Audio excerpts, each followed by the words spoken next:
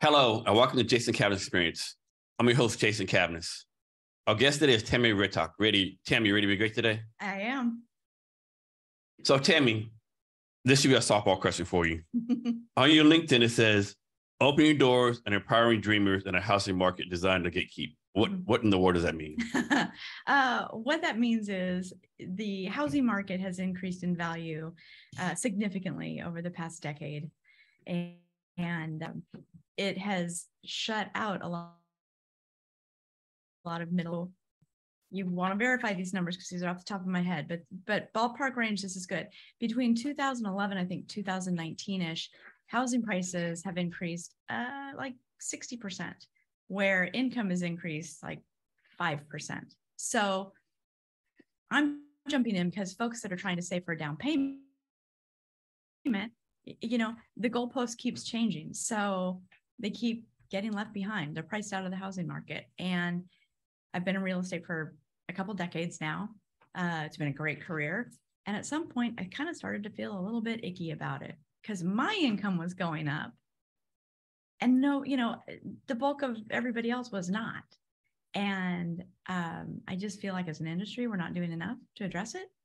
So that's what I'm trying to do, is help people get into homes. So where do these stats come from? Like, I'm guessing they come from reliable sources. They come from like some kind of national housing industry, some kind of banking. Because I would think if they come from, I'm not saying stats lie, but like 10% of 10 out of 100 is very different from 10 out of 10,000, right? Or the case should be like, they come from like housing, from bankers, lenders. Where do these stats actually come from? Yeah, I kind of get them all over the place. I definitely get it from like the National Association of Realtors. I'll get it from REDFIN. I'll get it from like community data, like King County data. So I like to, specifically, I'll use like in the Pacific Northwest, I'll use the NWMLS, and then I'll use the county data, and I'll put the two together and kind of back out from there. It's kind of funny how, to me, it's all relative, right? Because like, of course, San Francisco has a crazy market. Seattle's a little less than that. Like even Texas house market going up, but I think Texas is worse because the income's lower there, right? And then people from New York and California moving to Texas are buying houses like cash unseen, right? Oh yeah. I mean, of course, you can't fault someone for if they have the money buying cash, they get a better deal. But then people like in Texas, all those small places like that, not small, but you know what I mean? Yeah. Are kind of getting driven out of the market, right? Yeah. Well, and the cash buyer, that's tough to compete with. And especially in the last several years, we see a lot of cash buyers. And so, like one of the things I talk about a lot is how this middle income affordability crisis, housing affordability crisis, is kind of the responsibility for all of us, everyone. And so in part, it's saying, hey, seller, yes, there might be a little bit more risk in going with a financed offer, but it might be worth considering. I mean, I'm sure everyone's like, I'm gonna sell my house to, a veteran or a single parent or whatever the case may be, or like, I don't want to take our cash offer. That cash offer in your face, and it's a damn good cash offer, is like, okay, like self-interest takes over, greed takes over, which, it is what it is, right? Yeah, totally normal. And, I would say, I don't think sellers should be in a position where they're like donating proceeds to a buyer. But if everything else is equal and the buyer has strong, approval in their financing, and it's going to be the same final dollar amount for the seller, I would hope that some sellers would be a little more amenable to considering a financed offer. Yeah. So is buying a house even the American dream anymore? First everything's outpriced. And I heard like so many millennials and younger generations talk about, what? I don't want the house of a house. Like I rather like live downtown, be convenient. I ain't got time to cut the grass and do, lawn maintenance and, repairs. Yeah. Is this like a dynamic that's changing and we don't realize it? Well, that's a great question. I like that a lot. So, millennials, I think millennials are the largest generation ever. And you're right. Like a ton of them don't want to own houses. But one of the things, and I can't remember where I read this and I wish I could, but it was talking about millennials are starting to head into homeownership because of their pets. Like they want their dog to have a yard. You know what? Actually, it makes a lot of sense because like, I think I'm making this up, but I think they have the highest percentage of pet ownership versus any other generation. I would bet they do. And the other thing is that we know historically homeownership has been one of the biggest wealth building blocks in America. But to go back, is it still the American dream? I'm not sure.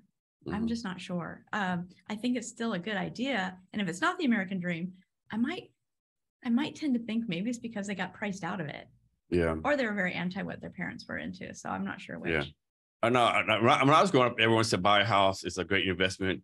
But I recently, several people, including I think Grant Cardone, have been saying like, no, don't buy a house. It's not a good investment, right? What's your take on that?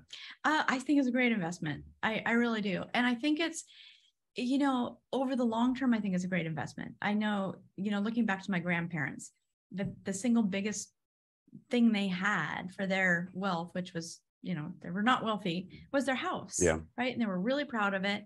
And they lived there until they paid it off. And that's where they had, the wealth. They didn't have a savings account or 401k. They had pensions, which was great, but yeah, I know. Yeah, I know how that turned out. Yeah. Off topic, it's funny how like a lot of corporations, like on the drop of a dime, they got rid of everyone's pension. Oh, we don't pay you nothing. But now they're like, oh, the workers are so disloyal. Like, get out of here, right? Are you hearing what you're saying, right? You just like pretty much like got rid of everyone's pensions and like all that kind of stuff at a drop of a hat for the company interest, right? But now they're disloyal. Get out of here, like. If I hear the term record profits one more time, oh my goodness, fall over. It's my husband and I were talking about this last night. We're talking about just the conflicting messages out there, right? The rich get richer, and people don't want to work, and there's all of these things. And one of the things we were talking about last night is, again, record profits, and yet people, I know so many organizations that are not even doing cost of living adjustment raises. So the raises, they're losing money. Raises. Yeah, they're losing money. And one of the things that, like the 40-hour work week, which is just kind of a joke because everybody's actually expected to work like way more than that. Yeah. Or the reverse end, stats show if you're in the office 40 hours a week, you mainly like, you might be working 20 hours a week, but like then you're on Facebook talking to people, right? You're not really doing 40 hours. Yeah. Well, I think it depends on what the job is too. Right. And this is just we could go in so many different directions here, but it's, I kind of look at it like, here's the job, do this. Yeah. And if you do it, then fine, go on Facebook for the rest of that. I don't care. Yeah. Or another instance, like you give someone, a company gives someone something to do, right? Like they give two people doing the same job, pretty much, like we'll say social media, we'll say sales, market, what it is. They give them each like 4 tasks to do in like 8 hours. One person takes them 8 hours, right? This is what he's supposed to do. Other person, he gets it done in 3 hours. The boss has said, hey, great job, go do whatever you want to do. They give him more fucking tasks to do, right? So those that say, the reward for doing a good job is getting more work. Yeah. So it's like, okay, like why? That's not an incentive for me. Like now, if you give me work, give me more pay, yeah, I got it. But like, agree. Yeah, I think it should just be based on here's the job. Do this job. I don't care how long it takes you. Yep. I don't care. Work from there, work from here, work for 10 hours, work for 40. Just get this piece done. Yeah. Now, if you can't get it done like 8 hours, then we have a problem, right? Because like that's be some kind of minimum standards. Yeah, I think so. I think a conversation would need to take place, especially if it can be, Oh yeah. Like if you've set out a reasonable amount of time. Yeah. It's like especially like you're a startup founder, you're like, I've done this myself before. I'm not an expert at it, but I did this like 6 hours, right? You're supposed to be the expert. Like if you come back and say it takes you 12 hours, there's a problem here, right? Like what's going on, right? Yeah. Well, and it's kind of like sometimes when you're hiring, but somebody that's like, oh, I'm going to quote this job. It's going to take 6 hours. And then it takes 6 hours, right? And it's kind of, and let's just pretend it's like a dishwasher repair, right? I actually don't care if it takes 6 hours. Yeah. Just, is it $100 to fix my dishwasher? Great. Yeah. Do it in 5 minutes. Yeah. Well done. High five. Exactly. Excellent. I can start washing my dishes in my dishwasher. Yeah. And you can go. Like we've all heard the what's it called? Might gets locked out of the car. And so they're calling for quotes. One person says, $100. I get to do 2 hours, Finally, one quote says, $1,000 for 5 minutes. Like $1,000. Other guy said like 100, whatever. Like I've been doing this for 20 years. I can. Do you want to be in your car in a minute, or do you want to wait like an hour? Right? Yeah. It's up to you. Like that kind of stuff. Yeah. So let's suppose like a husband and wife have bought a house. They paid it off. Let's say they have we'll say 4 kids, right?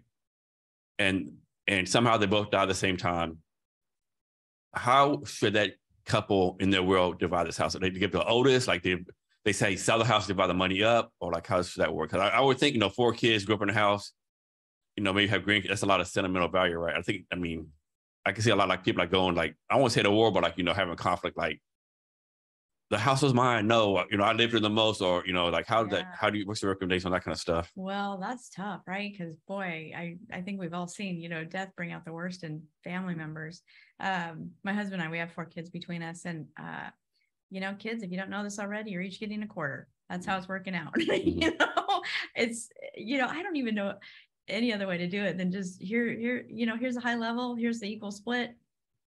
Yeah, maybe it's more fair to somebody and not the other, but that's the only, I don't see it. But then what do you do if like one kid, like, I want to keep the house, I want to raise my kids like you raised me.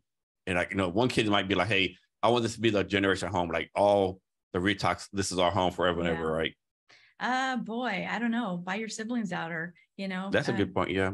Buy your siblings out, or convince them that, you guys should keep the house as an investment property for long term, and, sell it down the road for the grandkids. But when that time's gone, you and your husband be gone. Like that's on y'all. Like, yeah, that's nothing I can do about that. Problem. Not my problem. Yeah. You're so lucky you got a house to split up. Yeah. So how many people actually pay their house out off? I mean, 30 years. 30 years is a long time, right? I know a lot of people refinance to do HELOCs and stuff like that. And, before you know it, crap, I'm 87 years old. I'm still paying on my house, right? Yeah. Yeah.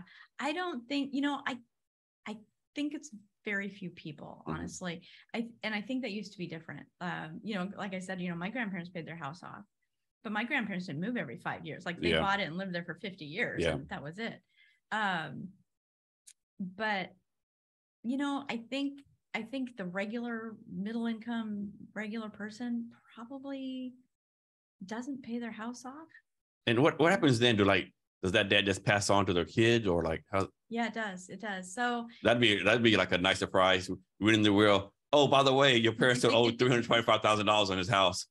First payment's due June 1st. Yep. Who gets the bill? Oldest, second, third, There's an easy decision to sell. Let's put it on the market and get this debt.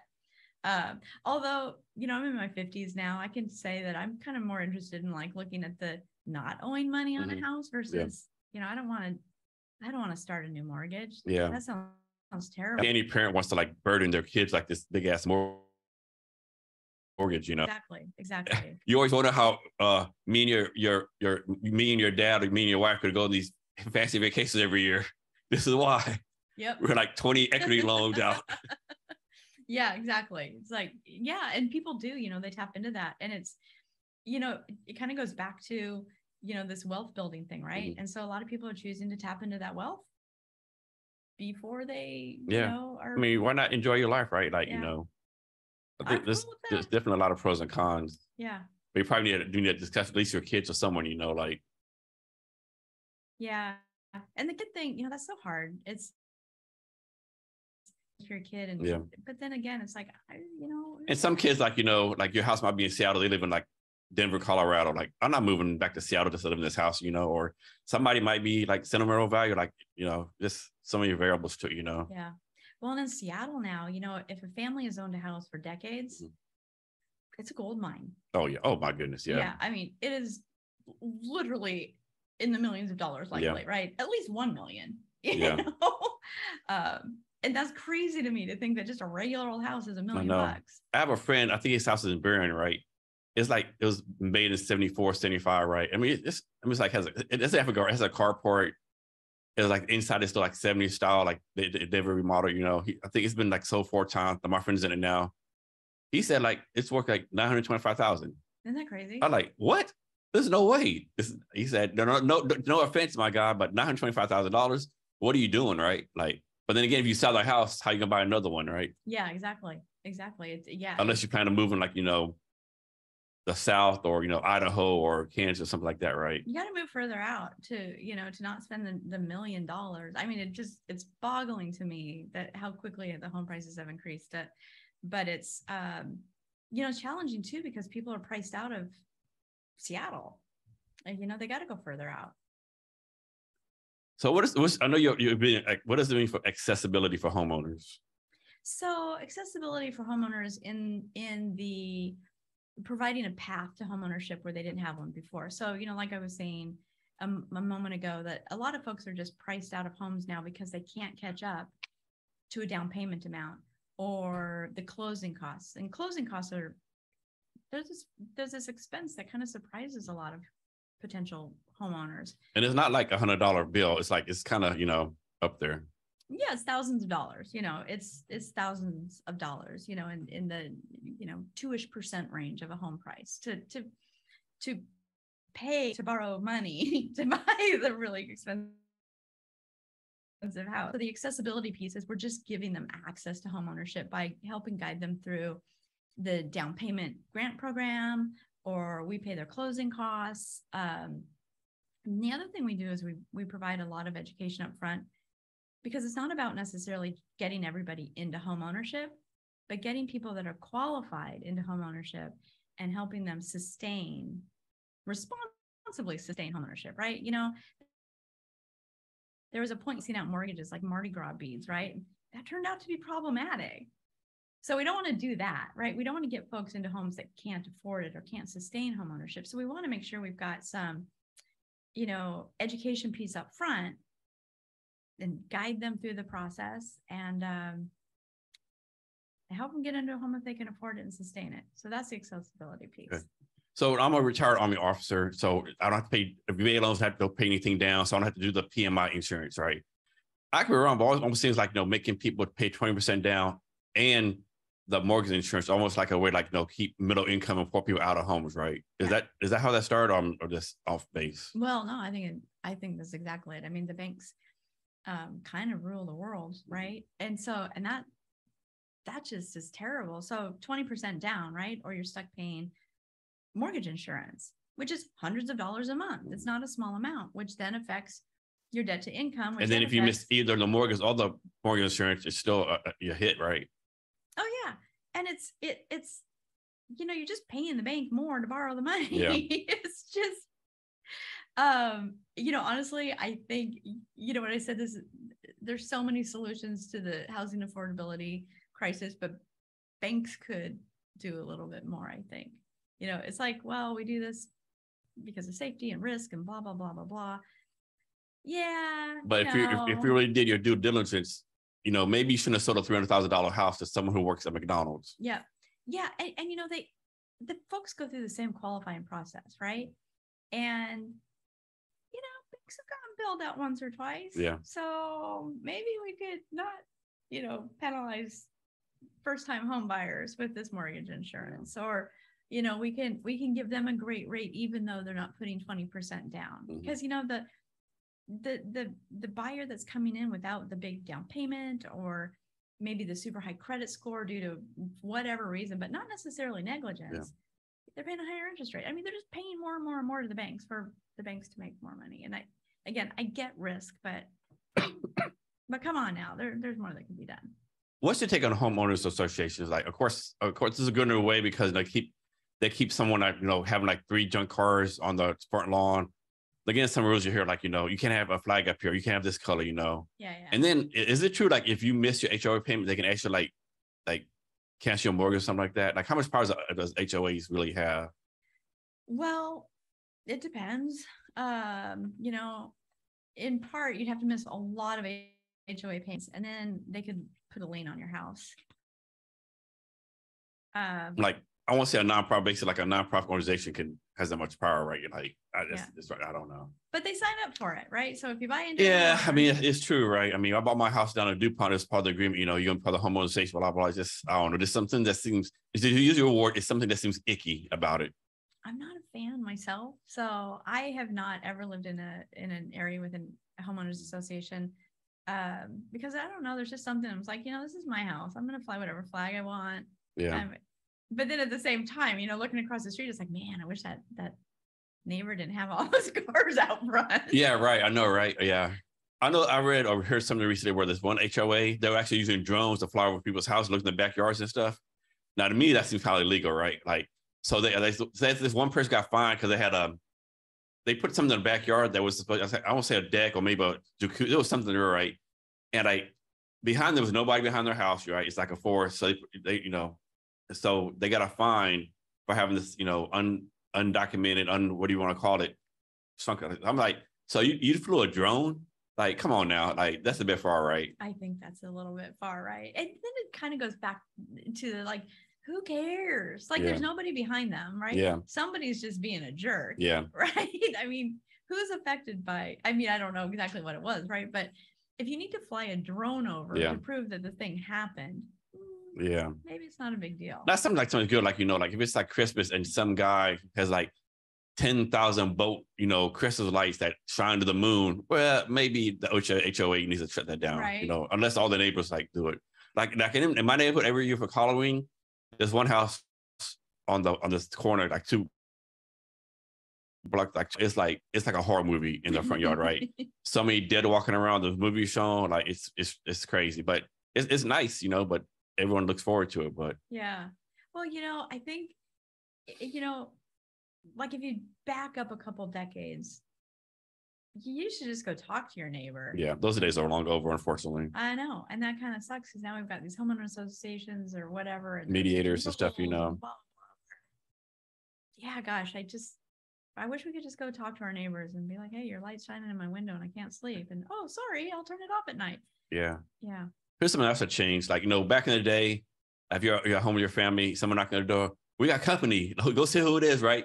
Who is, oh, man, Tom and his wife, man, we haven't seen him for a while. Come by, sit down. Yeah, yeah. Like, we can make you some coffee. Want to drink? Like, how much time you got? Oh, we're just in the neighborhood. I'm going to stop by, say hello, see how the kids are doing.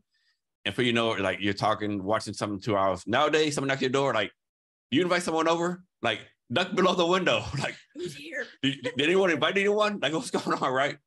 Yeah. It's like you got to make appointments. So like, the days of dropping by to see anyone are long gone, right? You got to make an appointment and then like, oh, hey, you got to text. I'm here now. Don't shoot me. I'm coming. Right. That's, it's so get excited when people knock on my door. Like, I'm like, yeah, let's open some wine. Yeah. I don't have anything to eat, but maybe, here's some croutons, or, we can order a pizza or whatever. And, I still love that so much, but like my kids, I'm like, yeah, don't, if somebody doesn't know you're coming, you better, call them and let them know. So I was at home, right? And I heard this noise. And I looked at the window. It's this truck drove in the driveway, right? I'm like, what in the world's going on? Like, you just gonna randomly go to my driveway? So I'm like peeking around, like, and they knocked. Of course, I ignored it. And like, I see them to leave like 20 minutes later, and they had left like some bingo tickets for my wife, right? From the HRA, right? Yeah. Okay. They're like, who's this random person? Like, who is audacity, like driving it, parking anyone's driveway, right? Like, park in the street like a normal person, right? Yeah. Yeah. You wonder now, right? I mean, there's so many things that have changed, and there's just so much, I don't know, unpleasantness right now that it's tough. So let's talk about sales. Talk about how in the past all your teams like exceeded all your sales targets. Like, how did that come about? Well, so when I was at larger organizations, I had really big sales teams. Right now we're a small crew. Nobody has a sales quota or anything. Everybody just does what they want to do, sort of, right? It's everybody gets to kind of, all your workers like, we can do whatever we want to do. We'll run with that. Kind of, yeah. It's, because there's just because of the way that real estate is structured. So we're very, we're kind of set up in make as much or as little as you want. You want to work more? Awesome. Go work more. You want to work less? Great. That's fine. You just get paid less. But if I back up to, former organizations that I was at, it's always been a passion of mine, like the whole work-life balance thing, which is kind of a myth, but I think people excel when you give them the room to excel. And, so I think that's where the success came from, but it took a long time to figure that stuff out. And I never actually figured it out. I think maybe I just got lucky in the end. So I'm guessing you can't be a success in real estate without being like some kind of base knowledge of sales, right? Yeah, maybe, it's, you're really just guiding people through a process, right? I mean, I think to be successful in real estate, there's a lot that goes into it. Number one, you've got to be knowledgeable of the market, right? And the contract. I mean, that's kind of the bare bones of guiding somebody through this very large purchase. But the client, like there's two different pieces, right? There's like the contract, guidance, that piece. And then there's the drumming up business piece, right? And sometimes the person that's really successful at drumming up business is really kind of just a mediocre agent. It's great if you can marry the two together and, somebody who's really great at getting business and guiding clients well. So you have like over 20 years experience doing this kind of stuff. From your point of view, what makes someone like a really good or even great real estate person? Ooh, that's a tough question. So, I think somebody is really good when they put their clients' needs before their own. I think in order to do that, you're looking at, what's best for the client. Like, what do I bring to this? What can I bring to this versus what am I getting from this? And I think that's just such a different mindset. And, a lot of people are like, I got into real estate because you can make so much money. Yeah, you can, but that's kind of a crappy way to go about like having that be your mindset. As I think if you can look at all of your transactions as what can I bring to this? How can I help these people? And then the money piece just comes together in the end, right? It's over there. It falls in place. But I think that's what makes a good agent is putting the client before themselves. So this is essentially presume that since most real estate people have to work weekends, open house, stuff like that, they're like pretty much like they take off 2 days during the week to compensate themselves for it. Yeah. And, and that's the thing with real estate too, is people they work when they want. Mm. If you don't want to work, and I have a ton of people that don't want to work weekends. I know a ton of real estate people that don't want to work weekends. And one of the things that some people do, and one of the things that we do for our brokers is we'll have like newer real estate agents that are just kind of getting started. We'll have them go out and show houses or attend open houses or do things like that to support the more experienced agent or the people that want to take a weekend off. It's kind of just sharing the load. And everybody wants to do it a little bit differently. You want to work a weekend? Awesome. Go for it. You don't? Okay. We can figure out how to take care of the client another way. So how does one become a real estate agent? It's like, you have to have a college degree, a certain test. I mean, like, how do you, and then you always like real estate with all these like little letters after the name. What's all that kind of stuff about? So to get a real estate license, you just have to do some real estate school. I think it's 90 hours right now. Maybe it's 100. I think it's 90 hours in Washington. But it's really, you can just do it online over you just do the clock hours and then you take a state exam and then you're a real estate agent. So does this frustrate you? Like, let's suppose like there's somebody, and they've been like, 20 years they've done, I suppose they've been a plumber for 20 years, right? And all of a sudden, like, I'm gonna be a real estate agent, and they take the test, and now they're a real estate agent. Like, does it like kind of hurt, like, like this is my life's work, and you just like randomly take this test, and then you can start selling houses. Like, no, come on now, like we need some more kind of professionalism here, right? To some degree, yes. I mean, I actually love new agents because it's like there's so much to share with them, right? It's but yeah. Some of them are like, like you said, I'll be rich being a real estate agent, and like they think you just take this random test and then pop a sign up and I'm making $1 million in sales a month, right? Yeah, there's that. And I've interviewed hundreds of real estate agents over the course of my career, and it's so funny. And you meet so many people like, oh, I love houses. I think I'll be a realtor. I love my car, but I'm not going to be a mechanic, Okay. So I think sometimes people don't realize how much goes into it. It's not really just touring houses and taking pictures of cool living rooms. Yeah. So my son-in-law, he's a real estate agent doing like, I think 6-7 years. I'm making that up probably, but like, he told me like we first started, like, he was like this, a cold calling, knock on people's doors, all that kind of stuff. Now he's the point where like, he gets referrals. He doesn't do the stuff now, but he first started, like, he's like, man, this shit sucks. Yeah. Like, why am I going to let you sell my house? Like, who are you, right? You've done nothing, Yeah. And so you got to get someone to trust you at first, right? And then build up your capacity. Yeah, exactly. That's exactly right. It's hard at first. And, a lot of folks get going in real estate, like when the market's really hot and they do really well, and then the market takes a downturn and it's not quite as easy. And so, it's, I don't know, I think in any profession, there's folks that are really good and some So try some of this now, or I'll try a little bit. Okay. I'll probably make a face because that's No what worries. happens. Yeah. Are you doing this? So this is my opinion, right? Like, no matter how bad the economy is, real estate people always say now's the time to buy a home, right? Mm-hmm. It could be high interest, low interest, good, bad economy. I've never heard a real estate person, now is not the time to buy. Like, they always like spin it, so to speak, right? Buy a house now, interest should never be low, or buy the house now because, the market's going to explode, right? Or like, why do you really say agents? First of all, am I wrong? But really say people always say buy now versus you might want to hold off a bit, Right. I think you're right. I think that is said a lot. First, cheers. Thanks for coming. Thank you for having me. I'm going to sniff it for a minute. So one of the things that I like to tell people is, the right time to buy a house is when it's right for you. It's usually that's such great advice right there.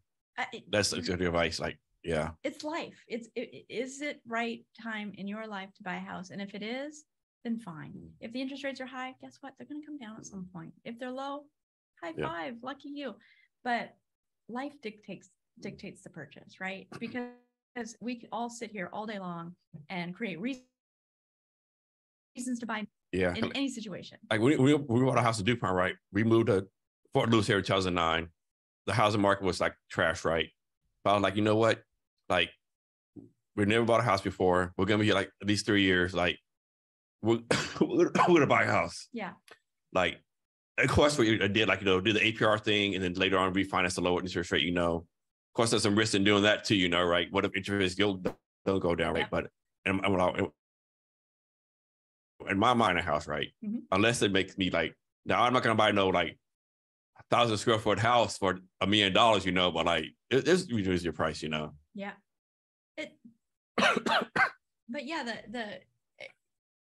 it's hard. Again, the life dictates the purchase, but it's the interest rate thing is so hard too, right? Because that is really hard to guide people, because especially when folks are like, wow, I'll just refinance. And historically, the rates will come down again. But I would be like, I would be really thoughtful about buying a house at a high interest rate if you're going to be struggling to make those payments, because that can get really uncomfortable really fast. And the joy of home ownership gets sucked right out of life if you're struggling.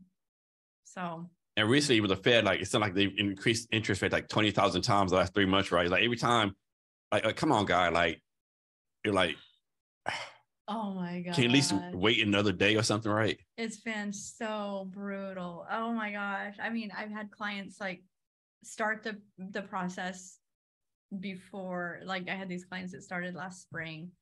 And literally it took about 6 months for them to finally settle on a house.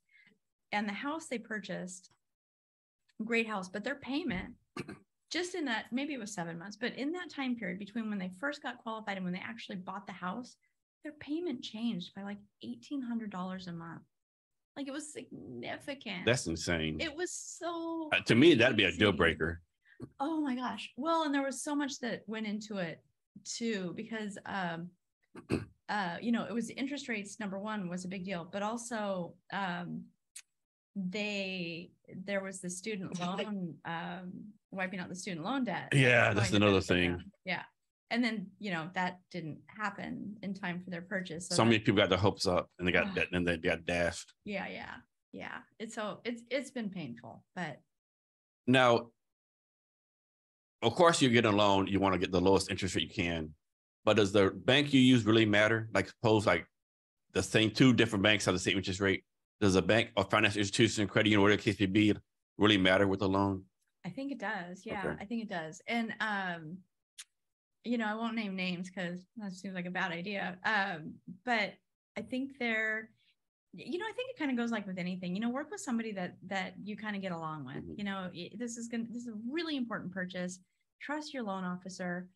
I have worked with some large lending institutions that, the rules are the rules are the rules. That's just what they are. Everything's black and white. It's black and white. There's no one to talk to. This is the way it is. Da, da, da. And sometimes smaller institutions, there's, you can kind of talk to somebody. Or the bigger banks that are really with you all the way, but once you sign a dotted line, customer service comes an automated bot answering machine, and you can never get a real person. Yeah, or something will come up that's challenging, like you know, like I don't know, like your appraisal comes in low, or just some unique or uncommon thing will come up, and again, the rules are the rules, and I have found that sometimes it's easier working with more flexible institutions to go through that stuff. So Tami, what do you do for fun? Oh, well, I like to sail. My husband and I just got a sailboat in February, so that's been a new fun thing. I should be prepared for this. You know, I like hanging out with people. I like talking about stuff. I'm a political junkie, which everybody in my household hates. I'm actually not allowed to talk politics in my house except for one day a month, and I only get an hour on that one day, unless something really exciting has happened, and then I'm given bonus time. I like to drink wine. I love to eat. I like to cook. I really want to say like I like to work out, but I don't. I feel like I should say something healthy. I don't hike. Like people say, I wake up in the morning, meditate for 20 minutes. Yeah. I go a 10-mile hike, you know, before dawn, you know, I'm with the one with nature, and I come back and crush it all day long. Yeah. That's what I want to do. Like I wake up, I'm like, okay, I'm not going to touch my phone for like 20 minutes. I'm going to. And you barely last 2 seconds. Yeah. I'm like, well, what time? Oh, I got a notification. I should see what that is. So I'm the early morning dopamine. Yeah, I'm terrible at that. And but you know, I always like it. Like if we go on a hike or we go on a walk, but you know, I'm not going to like go buy some special shoes for it or anything. It's I don't know. I think I'm pretty chill most of all. Just, what kind of food do you like cooking? Like if someone said like, we'll give you $1 million, you have to cook the. Ooh, boy. Like this meal, we'll get you $1 million. Ooh, that would be so hard. I don't think I'm that good of a cook, but I would try. You know, my kids would say spicy pasta just because it's what they grew up on. I think I make this pork shank dish with a cherry sauce that's really, really good. And then I have this risotto that I love to make, which is leek and roasted onions. Nice. But my husband is Swiss Italian, so he working in our house because he's just so darn good at it. You know, that's like cooking mac and cheese for a, you know, Washington girl. Like, you know, Kraft mac and cheese is what I grew up cooking. He grew up cooking like risotto and fabulousness. And in the Army, we were stationed in Italy for 2 years in a town called Vicenza, like 30 minutes west of Venice. Oh, okay. So my wife learned how to cook all the stuff right. I can't even say the names, like risotto and lasagna. Like it's one thing that like is noodles, like roast, like spicy tomatoes. I can't remember what it's called. I said my name, but my mind, I can't pronounce it. Like all this stuff, right? Oh yeah. Like the arrabbiata. That's it. Yeah. That's it. Yeah, that's it. Right. That's my spicy pasta. That's it. Like whenever the kids come visit us or whatever, like that's the first thing they ask her to cook this, right? Isn't that funny? Yeah. Yeah. Well, my youngest graduates tomorrow, and on the menu is spicy pasta and then a pavlova for dessert. Okay. Because it's beautiful and everybody loves it. Have y'all been to Italy to visit? Yeah. So my husband grew up in southern Switzerland, and he left. Switzerland is such a beautiful country. So pretty. Yeah, like we actually drive from like Italy up to Germany for business, for Army, right? And like we always pass this lake on the left, right? It is just so beautiful, right? Oh my gosh, it is so pretty. We, you know, he doesn't get back as often as he would like to, but we went back in 2021 and we ended up getting COVID, which, you know. So you had to stay there? So we had to stay there. I mean, there's course places to be stuck at. And, you know, so first of all, we had a decent COVID experience, right? Fortunately, but we still had to stay there. So our 2-week trip turned into a month. Yeah. And my husband had the best trip back home that he's had in decades because we couldn't see anyone for 2 weeks. Yeah. So there was nobody vying for his time. Oh, yeah. Oh, that's a good point. We were just in this cool Airbnb, just hanging out, you know, driving around and seeing sites that he hasn't done in years. And then, And then we got to spend the second 2 weeks, after we were healed, seeing all the people. Yeah.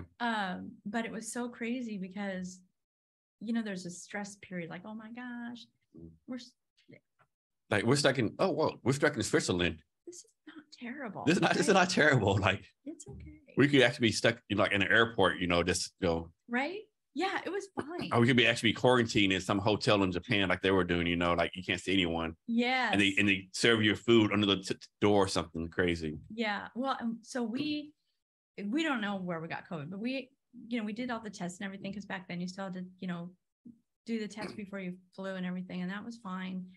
I think we picked it up like somewhere between Seattle and who knows, right? Yeah, we have no idea, but my husband got it immediately. So like it was like we landed and we were like there for 5 minutes. Yeah. My thing is like, how many people have COVID now that don't realize it, right? Because no one's getting tested, right? Like, yeah, you might have without no systems, like who knows, right? Yeah.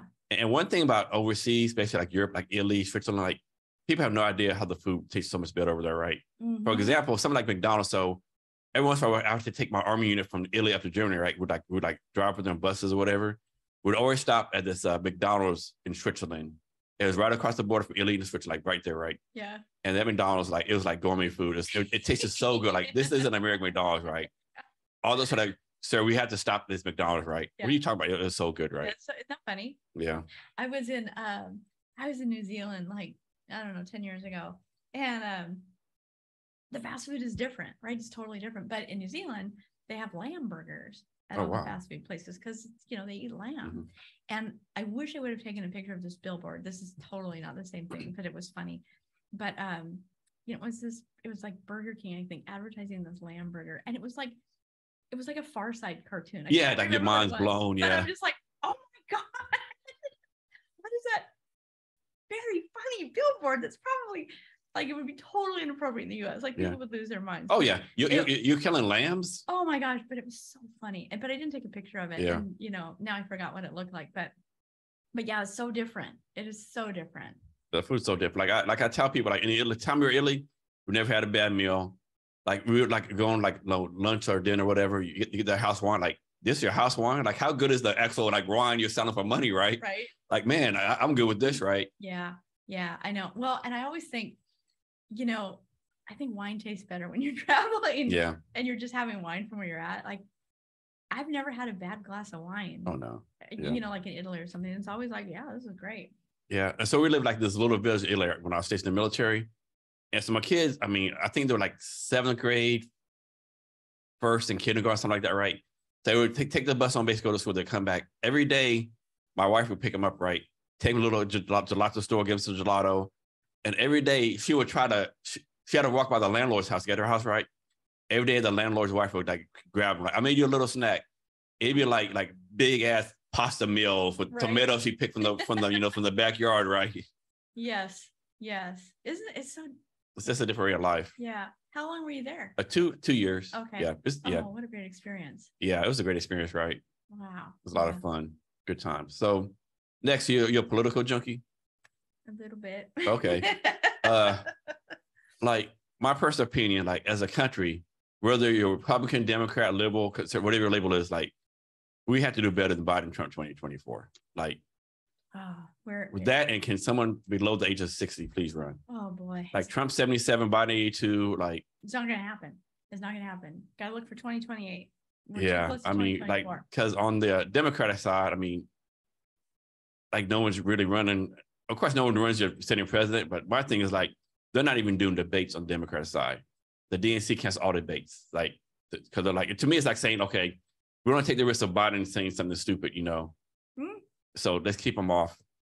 But then again, I don't know who's even going to run against him. I don't know if there's anybody's going to say he's going to run because usually don't.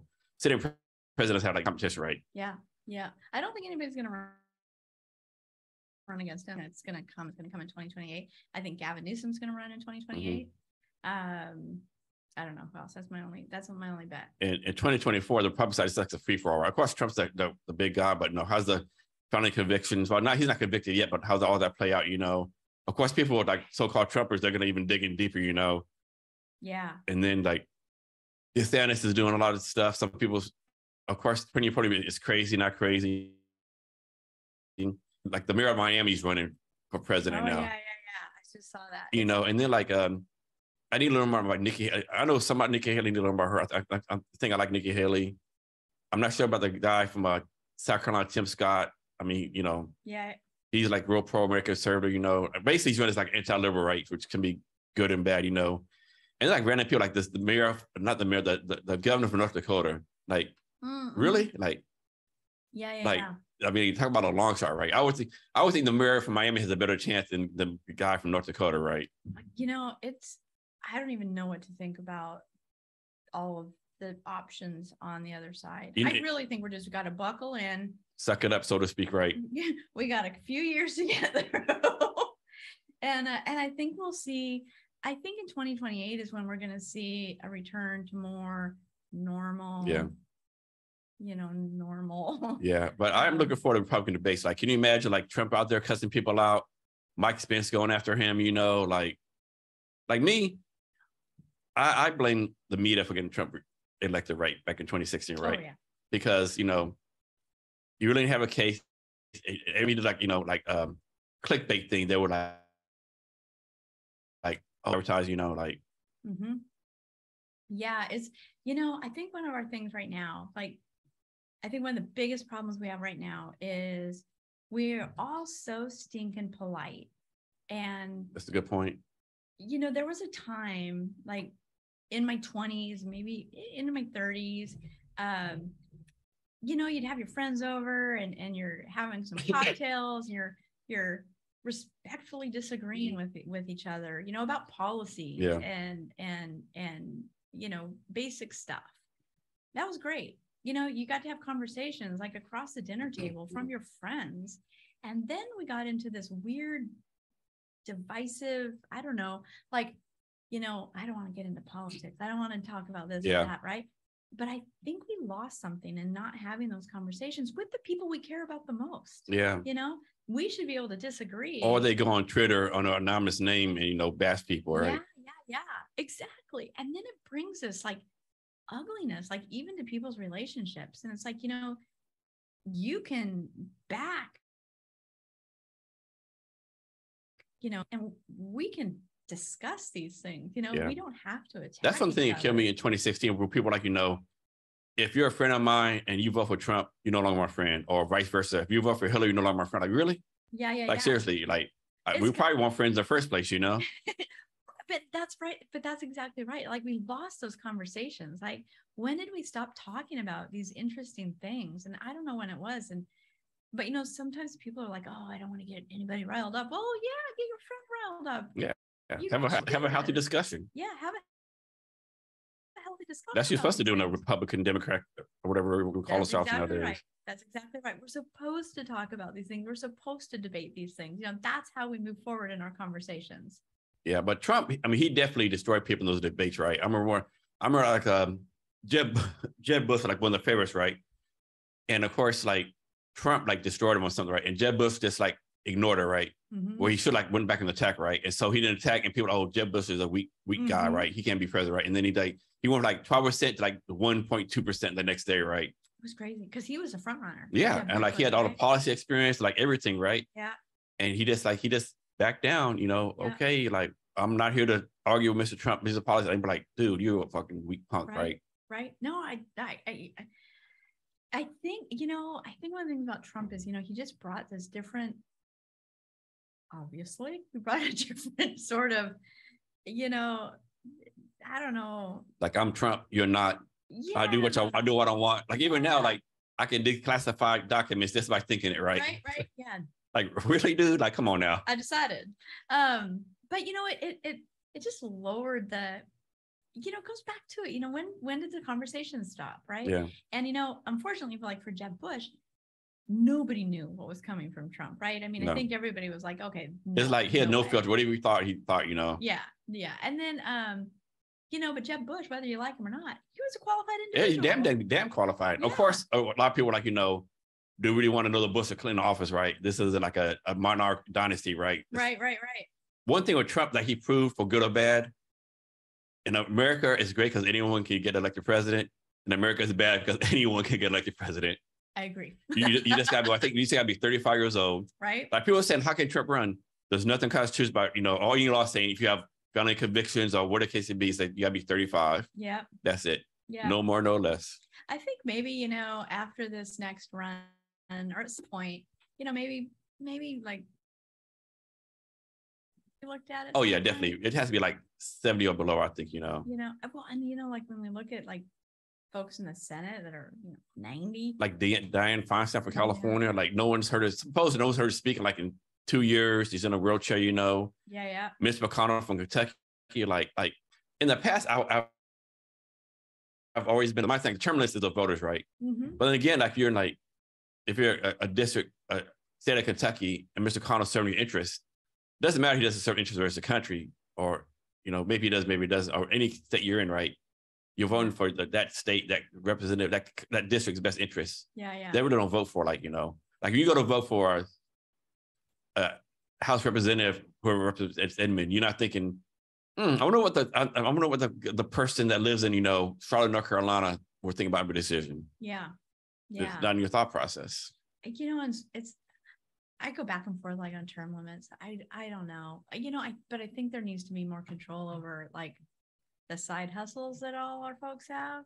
Like, yeah, it's kind of like you use the word again. It's kind of icky that someone's making pay. Like I think they paid $200,000 a year or something like that. Whatever the number is, and 4 years later they were like $25 million or something like that. Like, man, what's her name? The Pelosi. Like her husband is a better stock picker than what's that guy's name? The one from Omaha, Nebraska. Oh, man, I can't think of his name. The company or the guy. The guy. Yeah. Oh shoot, I totally know. Yeah, like his record is better than him, right? Like, come on now, that's impossible. Well, and we see so many people in the Senate and the House that just have like a wildly successful stock mix, right? Yeah. So I would be totally in favor of folks not being able to trade in the stock market while they're serving, Yeah. because it is a public service job. Yeah. That. And then how do you do like serve one term, you get retirement for the rest of your life? Yeah, that's kind of, and I think in the House it's 2 terms though, isn't it? Maybe so. Yeah, maybe it's 2 terms. Yeah. But still, that's cushy. Yeah. Hello. Or maybe it's a minimum 4 years or something. Or then like you getting paid like let's say they get paid $500,000 a year. I don't know what it is, but then they spend like millions and millions of dollars to get elected. Like the math doesn't work out right. Yeah. Well, and I'm totally in favor of some campaign finance oversight. Where's all this money coming from? And maybe we don't need to spend millions and millions and millions of dollars for your seat. So regardless of party or philosophy, any kind of thing, who would be your dream ticket for president or vice president? Like if they announce they could be Republican, Democrat, whatever the case be, far left, whatever the case be. If they say, you know what, we're going to buck the trend, we're going to run as president or vice president, you're like, okay, I'm volunteering for you. I'm on board. Oh my goodness. Oh, I really like Gavin Newsom right now. Mm-hmm. Like I like him a lot. Who would he be, vice president or president? Who would be the other one? I don't know who the other one would be. I would say young Joe Biden, because I think he's done a great job. But but I think I don't know. I think Gavin Newsom was who I'd get behind. Gavin Newsom and a woman for sure. I just can't think of which one. I don't know. Maybe Michelle Obama. I mean, those are kind of easy picks for just sitting here. Yeah, that would be my dream ticket this second. So back to 2016, everyone presumed like there's no way Trump could win, Hillary's gonna win, and they came out. I can make this up. Like stats show, like no, a lot of women actually voted for Trump versus Hillary because like everyone is like a lot of females like no, we want a female president, but not Hillary, right? Yeah. And then it kind of bit people in the butt, so to speak, because then Trump put 3 judges on there, overturned Roe versus Wade. It's like if you would just voted for Hillary, nothing would happen, right? But it was just such an anti-Hillary thing going on at the time, right? Yeah, there was. I know people that didn't vote for Hillary because they didn't like the sound of her voice. I'm like, all right, yeah. That's kind of odd reason. I mean, but yeah, okay. Right, okay, but it's it was tough, and there's so much. Talking about how about someone being qualified. She was way qualified. Without question. I mean, senator, former president's wife, Secretary Secretary of State. right? I like, yeah. She was really, now, now, if you read like the tabloids, the books and stuff, she might, you know, ruffle a few feathers, you know, and destroyed a few careers. Maybe, you know, some people say she had people killed, you know, like, and all the controversy back to Whitewater and all that kind of stuff, you know, that's like Benghazi. So she definitely had a lot of baggage, right? But about qualified, yeah, she's probably more qualified than anyone who's ran in the history of the stuff. I think you're right. Yeah, I think you're right. It's, you know, it's so hard. And not just Hillary, but like anybody, there's just so much, you know, negative spin on so many things. And I think there's so many people that just rely on what they read or what their friend says or whatever that, yeah. And for me, I think that's my own self-interest. How entertaining would it have been to have Hillary Clinton president and William Clinton first man? That would have been off the chain. Like, I mean, all the trouble we got is the president. You're like, hey, I'm not president, but I can do what I want. Like, you know, I'm not saying we do, you know, interns. I can do what I want to. I bring all these people to come in, right? You know, I'm just the first man. Like, that'd been wild, right? I think it would have been cool. I mean, everything else aside, I think that would have been cool. And of course, you had some people who say, you know, I know Hillary's the president, but Bill's really running the show, right? You would have people still saying that, of course, you know. Oh, you for sure would have had people saying that, right? Because I can say in that press conference, Hillary said, like, President Hillary Clinton says, this is the policy. As some dumbass, like, did you check with Bill on that? Right? Oh, my goodness. Oh, yeah. That guy would have been dead the next day. Yeah. You know, it's so sad, I guess, is, you know, we still have that, right? There's still this female, male, you know, it's kind of like, you know, like leadership, right? Like, you know, I grew up in the command and control style of leadership. Like my dad was a manager at this, you know, manufacturing firm, and you led by, you know, a firm, you know, stand on everything. But I think that's still, you know, I mean, you see comedy skits all the time on Saturday Night Live, different places, like, you know, people are talking. This lady was like, "This talking. We should do this. Nah, that's crazy." Not even 2 seconds later, some dude, we should do this. Great idea. I literally just said that. No, you didn't. You said this over here. Yeah. Oh, you know, so obviously, you know, I've been in the working world for decades. And so what I got really good at saying is, thank you, Bob, for highlighting my point. Or because I cannot tell you the number of times where I've said something and it's like, hey, whatever. And then somebody else will say something and everybody's like, oh, that's the smartest thing I've ever heard. And so what keeps you from like just getting a knife and slash in the throat, you know, like, It's, you know, it's weird, but it's, it took a long time though to like even get to a point in those meetings where I could say that. You know, I spent a lot of time like, oh, okay, I guess I didn't present it well. Yeah, maybe it's my fault. Maybe I don't communicate properly. Exactly. Like, okay, man. But he did say exact word for word what I said, you know. Maybe it's my tone of voice or inflection, or, you know, maybe I didn't stand up, you know, who knows? I know. Well, and you know, and I went through the phase of, I just said that. That doesn't land well. It probably makes it worse. It makes it worse. So I found. Oh, so you're trying to take credit for this person did? So I just found, but thank you for highlighting what I just said. You know, but just said very softly and nicely, and that was the most effective way of addressing it. But yeah. So what's your take? So Washington's like, I think it's called Washington's is it called blue? It's blue state, right? Yeah. Has Washington, you lived here all your life, right? I have, yeah. Has Washington always been a blue state? Has always been ever been red? Like, for example, like Texas, people was like Texas conservative. People don't realize, like, for the longest time, Texas was a Democratic state. And then 1980, it became Republican. Then the Democrats took back over. Aaron Richards was governor for a couple of times. And then when George Bush, he upset her in like 94, and they've been conservative since 94. So Texas only really been conservative Republican since 94. People think like since the 1800s is not right. So I wonder, has like Washington changed hands back and forth? It's been pretty much blue the whole time. You know, I want to say that it's been blue as far as I know, although I think everywhere went red with the Reagan election. I think pretty much, you know. That's true, yeah. But you know, my parents were very conservative, and you know, when I turned 18, I too, I'm like, I'm you know, I'm what my parents were or are. And, but I think looking back, you know, I think Washington always leaned blue. Like that's my lived experience. It's pretty liberal. And with that, like, of course, like Seattle down Olympia, that corridor is like very liberal, but like if you go to Eastern Washington, other places, like it's not so liberal, right? No, very different. Yeah. And of course, people don't realize, you know, like I'd like to say, if you're a Republican in Washington, you might be a liberal in Texas, right? Because possibly, right? like, you know, different policies are different, right? You know, and then if you're like a liberal in Texas, like you come here like, no, you're not liberal at all, right? You might be a moderate Republican, but you're definitely not liberal, right? Right. Yeah, you're right. Yeah. There's definitely a range. So yeah. And so you're living like Edmond area for most of your life, or? Yep. I always thought I would move far away, and I didn't. I literally live I live on the other side of the water from Edmonds, but if I were in Edmonds, I would literally be within 2 miles of the hospital I was born at. Oh, wow. And I'm like, I didn't go far. I thought I would. Yeah. But...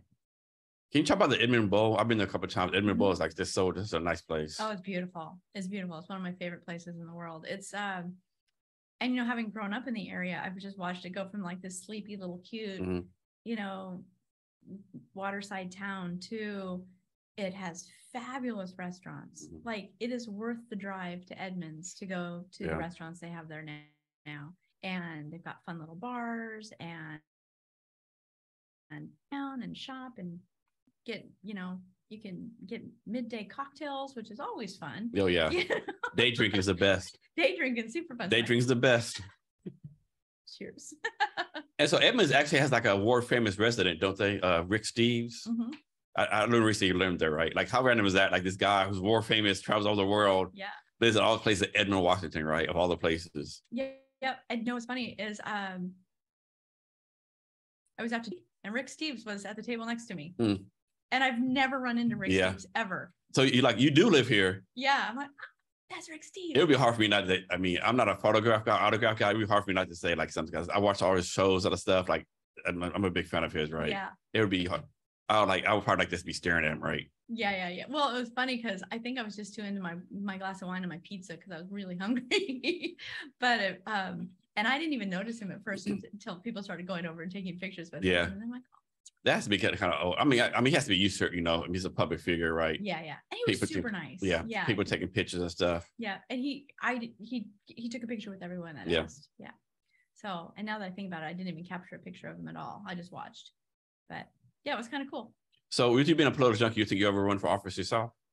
No. But if I lived my life again, or if I could go back, yeah. It's, but yeah, I don't want to now. You know? Like why put yourself through all that mess, right? Yeah. To find all the skeletal bones in your closet. Like Tami skipped school in the 7th grade. She'll be like a horrible whatever, you know, or she missed a payment or whatever the case would be, or even worse. When her kid was in 8th grade, you know, Tami didn't do whatever, you know, it's ridiculous. Terrible. Like, why run? Why put yourself through that? Unless your plans to become a millionaire off the stock tips, you know. Well, and I would want to run because like, I really want to, you know, do good and, you know, help bring change. And right now I feel like I'm just doing the best with my time, with my skill set right now, you know? So I've picked out this little thing that I'm going to work on, which is, you know, middle income affordable housing. That's what I'm going to work on. And I'm going to do it for a while. And I would want to run for like House of Representatives for a reason, right? You have to think when you get this brief, like, oh shit, there's really are aliens out there, right? Like they tell you the real deal, right? This is why you can't do that, you know, or like we're actually like some kind of puppet regime, right? Other conspiracy stuff. Yeah, you get the real dirt. Yeah. In there. Yeah. Show me what we don't know. Yeah. Exactly. Yeah, I don't know if I'd want to know all of it for real. I think I'd rather just speculate. Ignorance is bliss. Yeah. I'm gonna sit in that. I'm gonna sit in that space with that stuff. So back to housing. How does Seattle become a real estate tech hub, so to speak? Like REDFIN's here. I don't know, off the top of my head, like 4 or 5 people trying to do tech startups, real estate tech startups. How did Seattle become like a real estate tech hub, so to speak? I don't know. I really don't know. I wish I did. You know, when REDFIN came about, and Zillow started in Seattle too, I think, right? Yeah. I was a traditional, agent working just at a regular firm. And when Redfin launched, we traditional agents, we did not like Redfin. Like, what? I've heard that a lot from like people like age, like, we're anti-Redfin, they're like disrupting the industry. They're not disrupting, they're destroying the industry, all that kind of stuff. Yeah. I'm hearing that. Well, and Redfin started on the wrong foot with the industry, right? Because they had to shift their model, and they did a really great job of pivoting and creating a better model to work with the industry. But when they first launched, their agents didn't go out in person, and so they would call like the listing agents to show houses, and all the listing agents, we all got pissed about that. Like, yeah, come on, go meet your clients. So it was really easy to hate Redfin. And it was funny because when I did go to work for Redfin, so you became a trader? Yeah. And I had to go like to all my industry friends, and by then I'd been licensed, I'd been an agent for like 12 years or something. And I just had to go, and I'm like, okay, everybody, I'm going to Redfin. and I loved Redfin. I had a fabulous time working for Redfin. So what's your recently? A lot of big corporations are buying like hundreds of houses, right? Like not one here, but like really like hundreds of houses in neighborhoods, and the plans to rent them out, right? Yeah. I mean, that has to be detrimental to the American dream of buying a home, right? Yeah, they should stop it. Mm-hmm. Yeah, they should knock it off. It's not cool. Is there any way that can be stopped, or just? Well, yeah, I think so. I don't have the answers to that one, but I would, I don't know what it would be, but it would be more rules. I'm guessing corporations are like basically doing cash offers, right? Oh yeah. And I have to imagine like how like suppose I'm selling a house. How would I know it's even corporate focused on, right? Like, yeah. How do you know? Well, on the contract, it has the name of the seller or the buyer. Okay. Yeah. So, and I don't think they're trying to be necessarily sneaky about it. Yeah. I think they're just saying, corporation, big boy. Yeah. If your house will say your house worth $300,000, all offers like $275, $250, $280, and this corporation comes with a $400,000 offer. Like, once again, everyone has like wants to be a good person, but that's a lot of money to turn down, right? That's especially when you determine you're going to buy no matter what, sell no matter what, move somewhere else, right? Like, yeah. You're going to do a lot more with your life and a lot more for your family at $400,000 versus $200,000, Yeah. And, we couldn't ask that of anybody, right? I mean, again, you can't ask sellers to donate their proceeds to a buyer just to do the right thing. Right? Yeah. I mean, this isn't a communist society, right? Yeah, that's not going to work. But I think I think there could be different rules put in place to prevent the big corporations from owning more than, I don't know.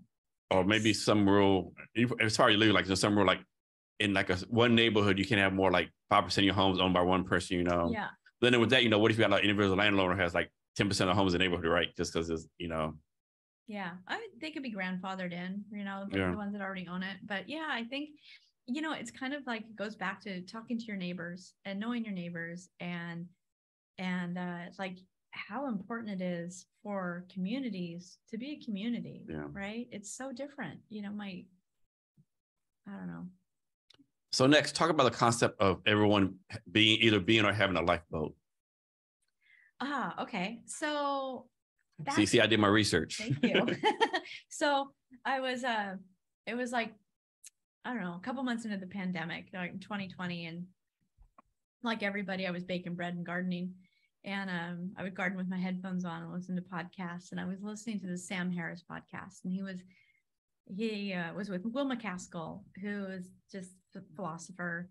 And Sam Harris is just redonkulously smart and also a philosopher and some other thing too. But so what they were saying is basically, what we have is a lifeboat problem, right? We don't have enough lifeboats for everybody. And that really struck me because I'd been wrestling with like feeling crappy about like what we were doing as a real estate industry in helping or in contributing to the affordable housing situation. So when I started thinking about it, I was like, I think we get a little bit in our thoughts on giving, right? And I think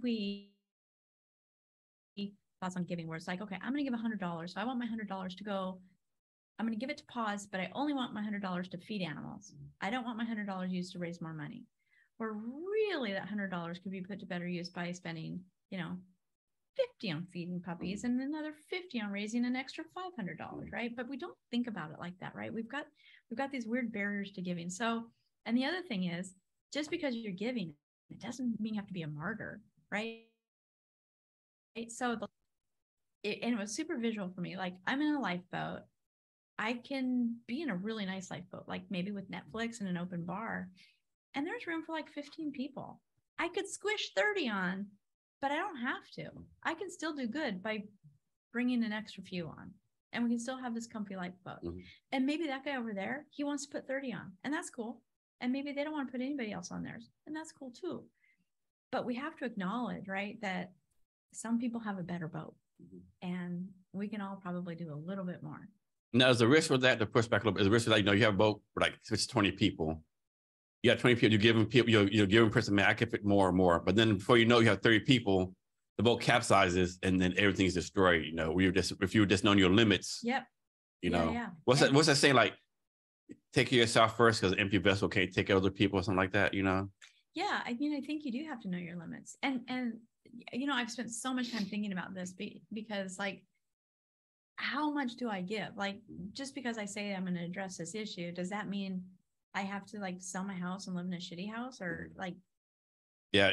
If you're like worse off, if you end up being worse off than the person to help out, that kind of defeats the purpose, right? Yeah, it does. And so it's kind of like what I'm trying to prove is, like, we can still have agents that make a great living and are doing good, right? Yeah. Because they're gonna keep their Netflix and wine or whatever it is, right? You don't have to give up everything. It should be a time when you stop helping. Like, suppose, like, I'm making this up, like there's like Tom Jones, right? And you always giving him, like, but he never improves, right? Is there a time where you say, okay, I've given my limit, right? This guy's not improving. This person's not improving. It's time for me to cut ties. Or you just like keep on giving until something changes? That's tough. That's really tough. I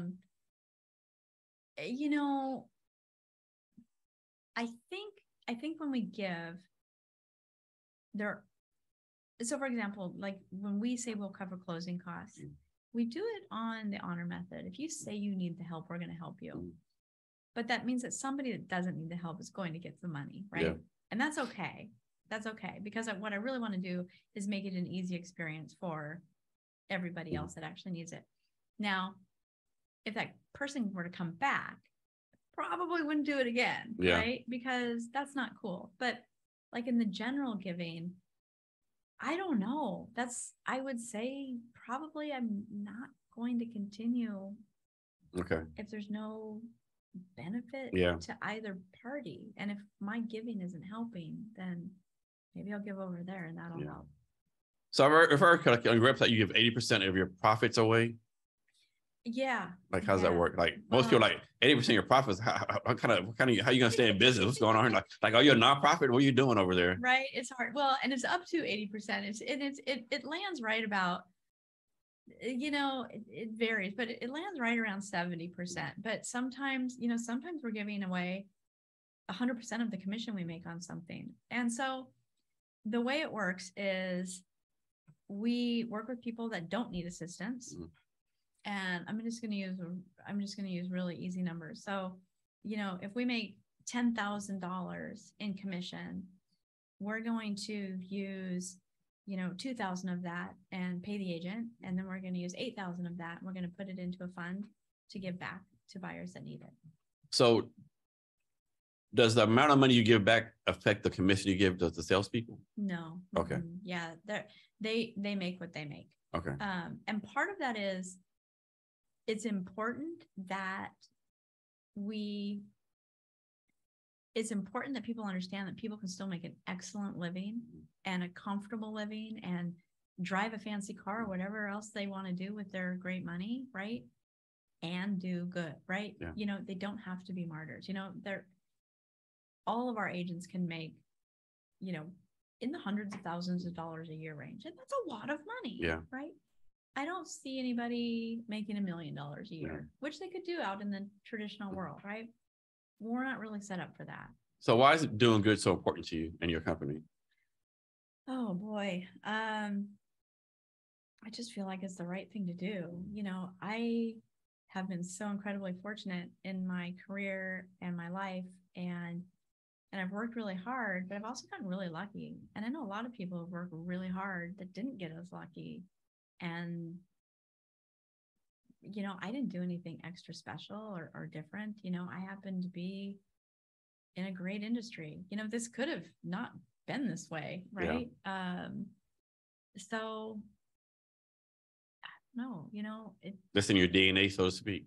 I think so. Yeah, it feels like the right thing to do. And so after Redfin, you work for a company called, I think it's called FlyHomes. Uh-huh. So what is FlyHomes? Is like another Redfin type of company, or is it like something totally different? Ish, kind of totally different. But FlyHomes came on the scene, I think in 2015, 2016. And they started, I'm pretty sure they started, the two co-founders went to graduate school together. And I think FlyHomes was their project. And what they did is instead, so at the time, Redfin offered a rebate. And so FlyHomes, and this is how they got their name, is they offered a rebate in the form of miles. Like they don't do this anymore. This is way, way old. But I remember I was working for Redfin at the time, and I was here in Seattle, and I came across FlyHomes, and I was like, what is this crazy company doing? You know, but they would offer dollar for dollar. So if you bought an $800,000 house, they give you 800,000 air miles. And I was like, can you imagine what you can do with 800,000 air miles? Like, I'm going to fly first class to Dubai and drink cocktails and sip champagne, you know, for 15 hours. Probably a bad idea like that, but you know, and that actually didn't last very long, but they shifted into offering cash, being a cash offer organization. So if they helped people make cash offers that couldn't otherwise make cash offers. So they would basically kind of float the money. I'm really simplifying what they did, but it was a super hot market. Cash was king. They came up with a product that offered, you know, regular home buyers the ability to make a cash offer. So this is like a multi-layer question, right? Like, how do your time at Redfin and FlyHomes get you ready to be an entrepreneur? And what made you decide to become an entrepreneur? So my dad was always an entrepreneur. So my dad and my parents, you know, had companies while I was growing up. So, you know, they were almost always self-employed. My time at Redfin and FlyHomes, you know, I had a great time in both organizations and learned so much. But you know, they're profit driven. You know, it's about profit. It's about market share. And then again, watching house prices increase, watching more and more people price out of homes, but watching our profits and our market share increase, we're like, eh. And so I thought, you know, is this what I want to spend my time doing? Like, do I? Not really. Like, I'd rather spend my time kind of spreading this out a little bit. Like, sure, it's always fun to make more money, but at what expense? Like, I'm already having a comfortable life. And then you're just in this weird gravy land where you're like, okay, sorry, you guys can't buy a house anymore because they're too expensive, but you know. So that was it. I was like, I don't want to spend my time figuring out how to maximize profits. And when I started my organization, I spent a long time trying to figure out if I wanted to seek funding or not. And ultimately, I opted not to. And I think it's actually one of the beautiful parts of our organization is we do not now and we never will answer to shareholders or investors, which means we don't have to have record profits every year. And we won't, because if we're making that much extra money, we're going to spread it out to our employees. People are going to make more. So are you, I think it's called I think it's called Social B Corporation. Yeah, no, we're not. We're actually just a regular old corporation. But I would say that we are a double bottom line organization in that we look at, you know, we are for profit. Like we do actually intend to make money. But for the double bottom line, we're looking at, you know, what is our profit and how much good are we doing? Like there's two metrics that we're. So how come you didn't go with the, what's it called? Like it's B. It's a corporation B. Yeah, how come you decide not to go that route? I didn't know about it. Okay. Yeah. That's a good reason. Yeah, I didn't know about it, you know. And I didn't know exactly what I was going to do when I formed my organization. And I set up my organization, I think in 2019. So it was even before I left FlyHomes. You know, I knew I was going to do something different. I just wasn't sure exactly what it looked like. And it took a while for it to actually take shape. And have all your transactions, real estate items, or whatever you want to call it, happen in Seattle, or like you have transactions like different across the United States? No, we're only in Washington right now. Okay. I'm also licensed in Oregon, but we're not doing anything in Oregon right now. Any plan to like expand the empire, so to speak, anytime soon? You know, we will expand the empire as the need arises and our ability to do so arises. Okay. Yeah, it's I would love to. I mean, I think it's a great business model. It's not going to appeal to everybody, and that's okay. You know, we don't all have to love everybody. That's all right. What's that you realize now when you first started, you didn't realize that this certain aspects would be that tough? Oh boy, you know. And you can't say everything. You have to say something specific. I think one of the challenges is recognizing that I'm not good at everything. Number one, I already knew I wasn't good at everything, but I also don't want to burden people, right? And so I was slow to tap into my network for help in different things. And I think one of the other challenges is just, you know, realizing that there's just some things that are out of your control. Like, I don't know what to do here. Like this thing, I have no idea what to do. I don't know who to call, you know, and I think that's the hardest thing about being an entrepreneur is, number one, recognizing that it's okay to reach out to people, that you're not necessarily burdening your sphere by saying, hey, I've got this problem. Do you have any ideas on a solution? Or do you know someone I should talk to? And then just you know, I got to say, I lost more nights sleep as an entrepreneur than I ever had before, but worried about people that have like hitched their wagon to me, right? Like, gosh, I hope this works out. Yeah, people don't realize that, like, not only like entrepreneurs are just hiring someone about it's particular. People, it's like you're not only hiring Jason, you're hiring his Jason family, right?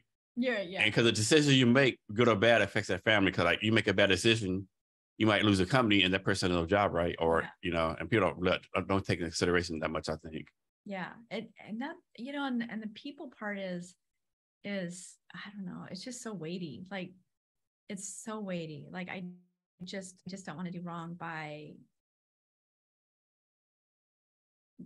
opted to join me. So how do you like balance that, right? You know, you have to make a decision. Like, how do you balance taking care of your employees versus taking a company, right? Because you don't take care of the company, there's no job to pay them. You don't take care of employees, there's no company, you know. So I mean, that's to be a tough balance, right? Yeah, it is a tough balance. And I think it's a tough balance whether you're an entrepreneur or not, right? Yeah, be just a regular sales manager somewhere, yeah. Yeah, just or mid-level manager or McDonald's manager, right? I mean, if it's full, right? I mean, and I think that's where it gets really hard sometimes. Like when you're in an organization that is not yours, you're pulled in two different directions, right? Because you might have upper management saying, you know, we've got, you know, these metrics, you know, metrics, and then you've got these people, right? Yeah. That you need to. And you know, like Bob, you know, father just died, you know, he can't be really focused, or, you know, it's all in on the month of June, right? Because whatever company, but in June, this new hire, he knows that every June his family goes on a family vacation, the whole family for a week in June, right? Mm-hmm. Yeah. And those are the things that I think are so important, right? And it's kind of like the work-life balance thing we were talking about earlier. Like it's different for all of us, right? Yeah. Number one, thinking of it as balance, you know, you're gonna drive yourself crazy. Oh yeah. I have to work 8 hours. I have to take a break for 3 hours. You know, that's ridiculous. It's just, you know, yeah. But I think people need to own that themselves. Like, and I think good leadership allows them to do that. But yeah, I think it's just a challenge, and I think it always has been in any role that works with other people, that influences other people in any way. Yeah. So what does your company actually do? What do we actually do? So. And how do you say the company name? Xequity. Okay. Like it sounds like a Z, but it's an X. And why is the X small versus big? It has to be by design, right? Yeah, it's by design. So have you heard of the author Bell Hooks? I think so, yeah. Okay, so Bell Hooks is this amazing author, or was this amazing author, and she did not capitalize her first and last name, just as kind of a humility thing. Mm-hmm. And I was so just moved by her that I went with a lower. And the name itself, I'm guessing it has some kind of meaning, right? It's just not a random name, right? Yeah, no, it's not random. So naming a company is really hard work. And I actually had a Can you say it again? People don't realize how hard that shit is, right? Naming a company is really hard work. It's you have to have like the Facebook, the com, the CO. You got to make sure it means something like bad in another language. Yeah, it's so hard. But we came across it because equity, right? So we started with equity because we're trying to equalize to some degree, right? The opportunity to own a home. X because it's cool. Yeah. Also, X being like the multiplier. Like we're going to be the multiplier and getting people from, thinking about owning a home to owning a home. So there was just all of that is what went into it. Now, I will say choosing a name that starts with X is confusing because nobody knows how to pronounce a name that starts with X. So like in my email signature, I've got it in parentheses. Yeah, I saw that. Yeah. Yeah. Right. Yeah. So Xequity. But at some point you just have to choose. You're like, okay, that looks good. Let's go with that one. But yeah, we found the .com and the .org and I think we had to pay a little extra for the .com, but there's nothing available out there. I mean, you'd just be making up some random nothing to get all of the things. I said this for my podcast. My name, my company's like CavnessHR. I told myself I've never been the douchebag who needs my company stuff, so I've never do it right. But I looked through so many names, like names I like someone already had, like on and on. I wasted too much time, right? Yeah. And finally, this guy named Nick Hughes said, "Jason, this name you come after yourself, right? You're spending so much time, right? It's it's it's an easy name to say. It's not like it's like Wolowitz or nothing like that, or like 6 E's and 2 B's, whatever. Just go with that, right? For now, right? It's okay. I guess I'll be that douchebag who needs to come after himself. Yeah, and I would have actually done that because it is. I mean, I think it's fine. Yeah, when you think about it, like Mercedes-Benz, Harley-Davidson, all these name brand companies, Sean John, are named after the people started, right? Yeah, and I think that would have been fine. And the one reason that I avoided my name is I wanted to make sure that the focus was never on me. Yeah. Going out and pushing to this public thing. And so that was the one reason I didn't do that. Yeah. So how do you make money? What's the business model? Yeah. So the business model is commission. I mean, it's just like a real estate. Straight commission. Brokerage. Okay. Yeah. We and does the commission change based on any criteria, so it's the same commission each time? Well, sellers in Washington choose their commission amount, right? They determine paid on a transaction to either the buyer's agent or the seller's agent. And that's how we earn money. So, like any other for-profit real estate brokerage we earn commission, and that's where our profit comes from. Who's like your perfect customer? My perfect customer? Well, there would be two. There would be one that does not need any assistance, right? That loves the mission we're on and wants to contribute to it. And then there would be one that does need assistance. Go home because of this customer, right? I mean, these two balance each other out. So how do you let people know what you're doing? Like, you have a marketing campaign, social media, word of mouth? Like, how do you get this word out about what you're doing? Yeah, well, gosh, that's also turned out to be really hard to do. So we have LinkedIn, Instagram, Facebook. We're trying to push content out weekly, which is also really challenging. I mean, man, there's a lot to do. But yeah, so we do Instagram, LinkedIn, Facebook. Have you found like one social media that's really performing for you versus other ones? Of course, performing for you can mean totally different things, of course. Yeah, I would say LinkedIn. Actually, we get a lot of people reaching out through LinkedIn. Okay. Yeah, which I didn't expect it to be that way. Yeah. But it is, and but yeah, people like it, and then they send somebody else, and which is how it's supposed to work, right? Yeah. So, yeah. So how do you take care of yourself? How do I take care of myself? Well, I don't exercise enough. And I don't meditate enough. But a glass of wine equals like 2 minutes, all that stuff, right? Yeah. I do drink wine. I I do try to be mindful, right? Which is really hard, and because it doesn't come naturally to me. If we were in my office right now, you would see all of these sticky notes all around my computer screen and they're just mindfulness notes, right? And I try to do that. And then, as silly as it sounds, I try not to sit at my desk all day long. And I will sit at my desk all day long. I do my best, like at least hopefully 2 or 3 times a day, just get up and walk around the block or something. Yeah, exactly. But it's hard to do, unfortunately, right? It is hard to do. It is really hard to do. And so I try to do that. And then, I do, like, I'll set like an alarm on my phone, and I call it my gratitude timer. Half the time I just shut it off, and I don't sit there and think, like, but I keep trying. And I keep trying. I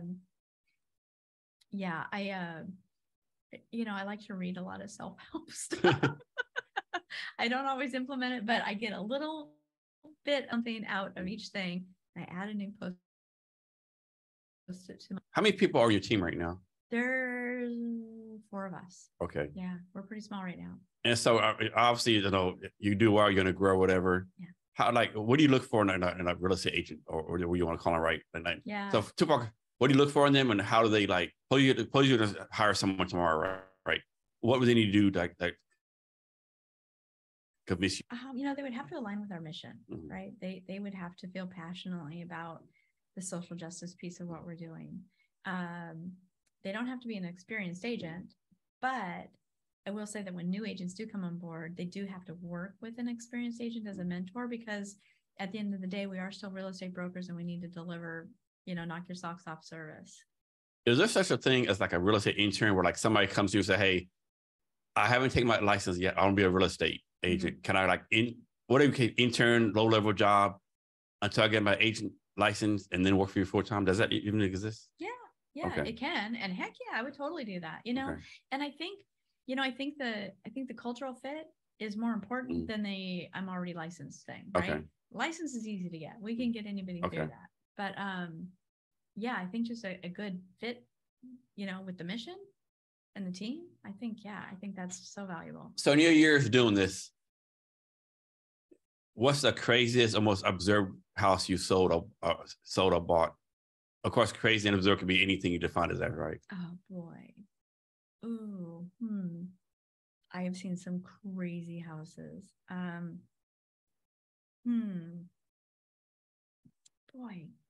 let me think.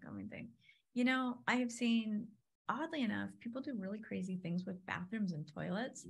Like, you'll find toilets in like very odd places sometimes in a house. You're like, you want to call and say, what was going on here? Yeah, what's why is there a toilet in the corner of the living room? Like, what? That's weird. Oh my goodness, yeah. There's just some crazy stuff. Or like doors that, and typically it's like a remodel where somebody didn't think of everything through all the way, or measure properly, maybe. There's but I can't think of like any super, super crazy thing. The worst thing that ever happened to me was I was touring a house by myself, and it was a really big house, and really big. And this was during the big, crazy market downturn, right? In the 2008-ish. And so I'm touring this house. It's empty. I think it was bank owned. And I got downstairs, and there's no power on. So I've got my little iPhone flashlight on. I round the corner, and my brain is like not quite catching up to my eyes, because there's a sleeping bag, there's a cooktop, and there's a lit candle.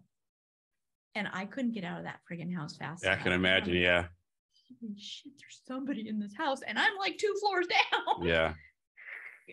And after that, I thought twice about going into bank-owned homes, because, as a real estate agent, you're touring them all the time. Yeah. And I thought twice after that. Like, okay, is the power on?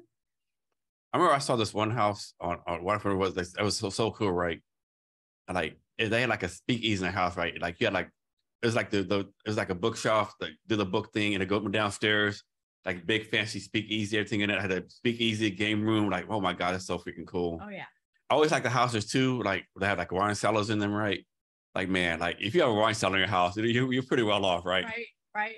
I'll just go down the wine cellar, pick out one of 100 bottles of wine I have down there. You know, like, yeah, you're living pretty comfortable. I have a wine closet, and I keep telling my husband, like, you know, before we ever sell our house, I'm going to paint it red so that we can call it the wine cellar. Because I think that's all you need is a closet painted red, right? Yeah, exactly. Yeah. And is a wine cellar 2 bottles of wine, 1,000 bottles of wine? It's up to you what a wine cellar is, right? It's up to you, right? It's, yeah. Just put a few in there. I mean, as long as the wine's not Strawberry Booze Farm or nothing like that, you know, it's be like some kind of, you need to do some kind of, you know, level of wine. Those used to be good. Yeah. 1985, I would have gone for that. Oh yeah, definitely. Yeah, definitely. So who are your mentors? Boy, you know, I have a couple people in my personal life that I seek their advice. You know, my dad was an entrepreneur, so I love to chat with my dad. And it's also funny to talk to my dad though, because you know, he retired 25 years ago, and you know, he led a different sort of business. He led manufacturing organizations, and but he's super smart, and he's just got some really great ideas that are so different from my own. So I really love kind of going to my dad for some things, even though we're very, very different. Yeah. And who are you mentoring? You know, I have agents that I mentor, like people that want to get into real estate, people that are new in real estate. I think so, you know, I have random people that I somehow just end up connecting with and talking to them, and most of them end up being like my kids' age. I'm the same. It's crazy. Like I don't say I have so many kids, like not kids, like people 20s, 30s, like coming for advice. I'm talking right, you know, but it's really crazy. Like my own kids, no, like, right? Yeah, like they're like, get out of here. You know what we're talking about, but people their age all the time. It's kind of crazy, right? Like, yeah, I don't understand it. I never will. Yeah. And to be honest, it's frustrating too, right? Like I can help you with this and that. No, you can't. You know, there was some random kid I meet somewhere, like reached out to me on LinkedIn. Hey, you know, okay. Yeah, exactly. Most of my kids are pretty good about seeking advice as needed and taking it. But you know, they're working their way through and figuring their own stuff out. And you have to be there for them, right? Yeah. Got a little soft pad for them to crash on if they're gonna do that. But so this might be a tough question for you. Right. How does your company fail? Oh boy, I think there's probably 1,000 ways. You know, I think the company fails if we're not able to get at least one person into a house every year. Okay. You know, if even we can help one. That seems like a pretty reasonable goal, just one house a year. Yeah, that's actually a pretty low bar. I would hope we would do better than that. Yeah, I would think your bar needs to be a little bit better than that. Yeah, I would hope, but you know, I like to think, in fact, even one family's ability to buy a home, that's success. And if we aren't able to do that, I think we failed. Nice. So, you know, different entrepreneurs do different things, you know. Famously, Elon Musk works 100 hours a week, supposedly, you know. I have like one friend, he works 21 straight days, takes 3 days off, the middle 3, right? Yeah. Like the 3 days, he completely cuts everything off, right? No phone, no nothing. He just like hibernates, whatever. And you know, different people do different things. You gotta do what's best for you. What have you found works best for you? You know, what works best for me is actually just extending the same grace I extend to other people to myself, and going away. You know, like a couple of weeks ago, my husband and I took our sailboat up to the San Juan Islands for 10 days, and I brought all this work with me. And we got up there, and our little tiny boat, and we, you know, anchored in this harbor. I didn't open my work at all. I had somebody, you know, handling clients and stuff.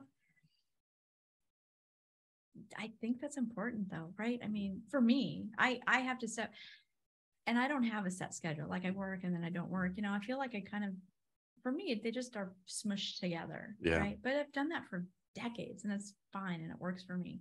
But at the same time, I need to be able to step away and have a team I can trust to you know, keep the lights on and not catch anything on fire while I'm gone.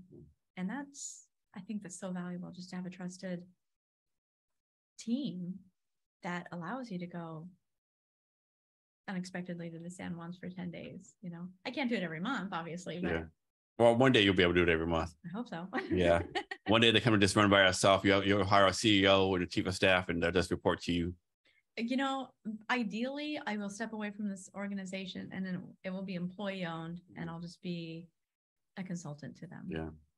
So how do your people get paid? Is it strictly commission? Is it a combination of commissions, and salary? How's that work It's a for you? combination. Yeah. Okay. So it's a combination of base salary. And then how do you decide that split, so to speak? You know, we're still working it out, honestly. You know, I came up with the split based on what I thought would be a reasonable income for somebody that has just started in the indrate or midway through. And do you base income on like national average for let's say agents based on Seattle? Like what do you based on Seattle? Yeah, okay. Seattle. That's a pretty high rate. Yeah. For kind of jacked that we hire somebody in Seattle, like I'm gonna base your salary on Starkville, Mississippi. Yeah. I think that's one way that we would fail. Yeah. It's yeah, but hey, you can make a great salary and we can do good. We can do both. So yeah. How often do you go on social media yourself? Well, I try not to go on Facebook because it's insidious and I lose. That's a good word for it. Insidious and icky. Right. But I do go on Facebook because I follow some sailboat pages and I like to they're traveling the world right in their sailboats because I think that looks like such a cool thing to do. But like LinkedIn, okay, I check in with those probably daily. And how long have you been selling boats? Is something a skill you obviously learned? You've been doing it for a while. No, so I started sailing like 20 years ago, and when I say started sailing, I took lessons for like a month, and then I went out a few times in between. Yeah. He has sailed for a couple decades. And you own the boat y'all have? Yeah, we do. Are those like pretty expensive? I think when I think of sailboat, I think like $1 million boats. No. This is like a Honda. Okay, the Honda version. Honda. So you don't have the Tesla version. You have the Honda. No, we've got like a 1992 Honda Civic. Okay. But you know how it came to be is so we moved to Kingston, which is a water community, and there's a marina there. And my husband, we knew that heading to have a boat, a sailboat. And we heard that the waiting list at the marina was years long. So we got our name on the waiting list. Yeah. And our name came up after like a year and a half for a slip at the marina. And if you don't take your slip, you get booted to the back of the line. So we're like, okay, we'll take the slip and then we'll get a boat in a few months. It's like 5 minutes later, my husband's like, hey, I found a boat. I'm like, what? Of course he did. Not the time for a boat. Of course he did. Yeah. So you probably like, it's such a great deal. You can't beat it. Yes, I think that's exactly what he said. And then he said, well, let's just go look at it. So we have an idea. Yeah. Yeah. Again, we're sailing at home 2 days later. And he's probably selling the boat more than the actual boat owner is. Oh yeah, for sure. So, so that's how we came to have a sailboat. So is it true that when people buy boats is actually like like a money dump, because you're spending so much money on upkeep and stuff like? Yes, that is true. My husband he says everything on our boat's broken. We just don't know what thing is broken right now. So, but we're getting more joy out of it than pain. So far, so good. Are you and your husband like expert swimmers? No. Okay. I mean, we both swim. So I'm guessing y'all have that life vest tight every single time, right? Yeah, I am absolutely. You've got to wear your flotation device, right? And yeah, it's always on, and nobody gets to come sail with us without one. So you went out 10-day trip. What's the longest trip y'all been on? That one right there. Yeah, I had never even. And so you're on the water 10 days.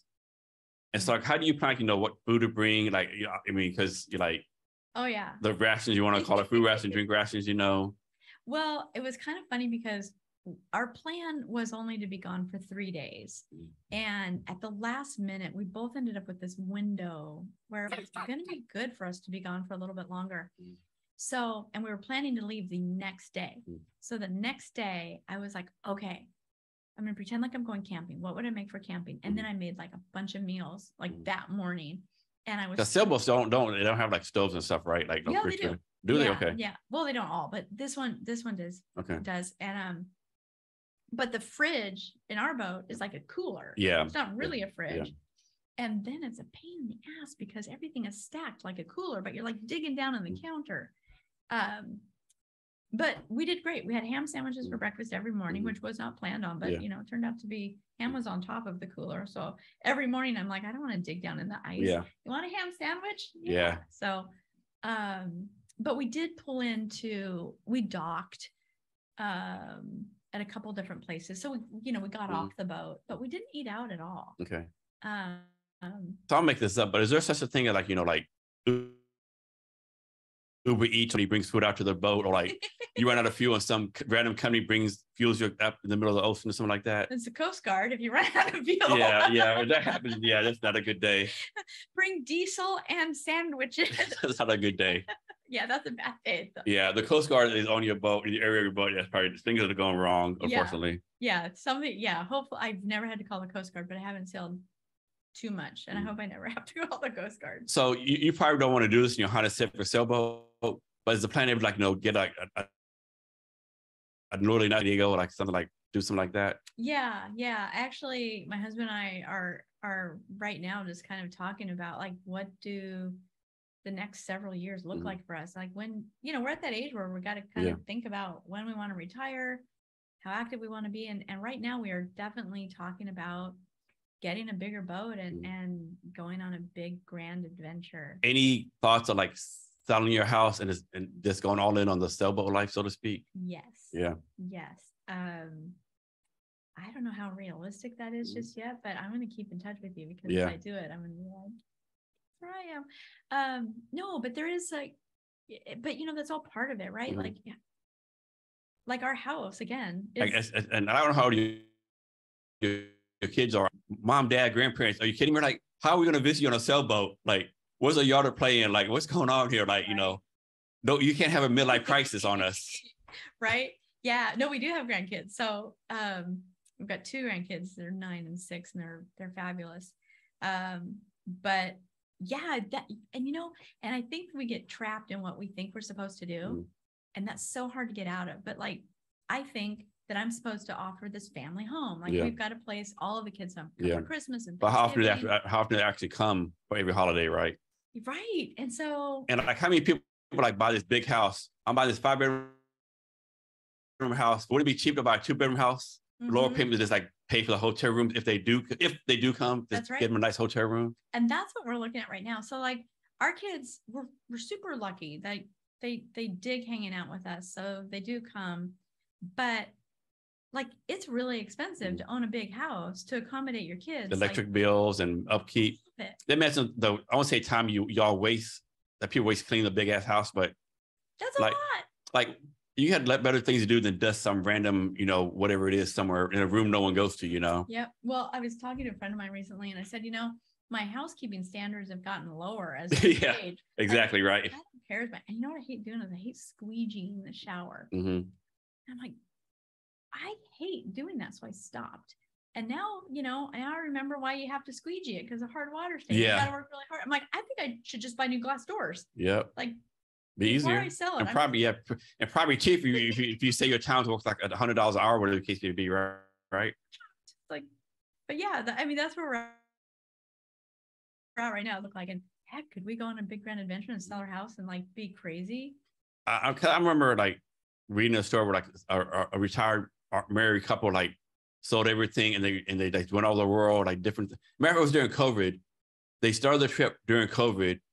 And then they docked somewhere, I think Australia, and like had no idea what was going on.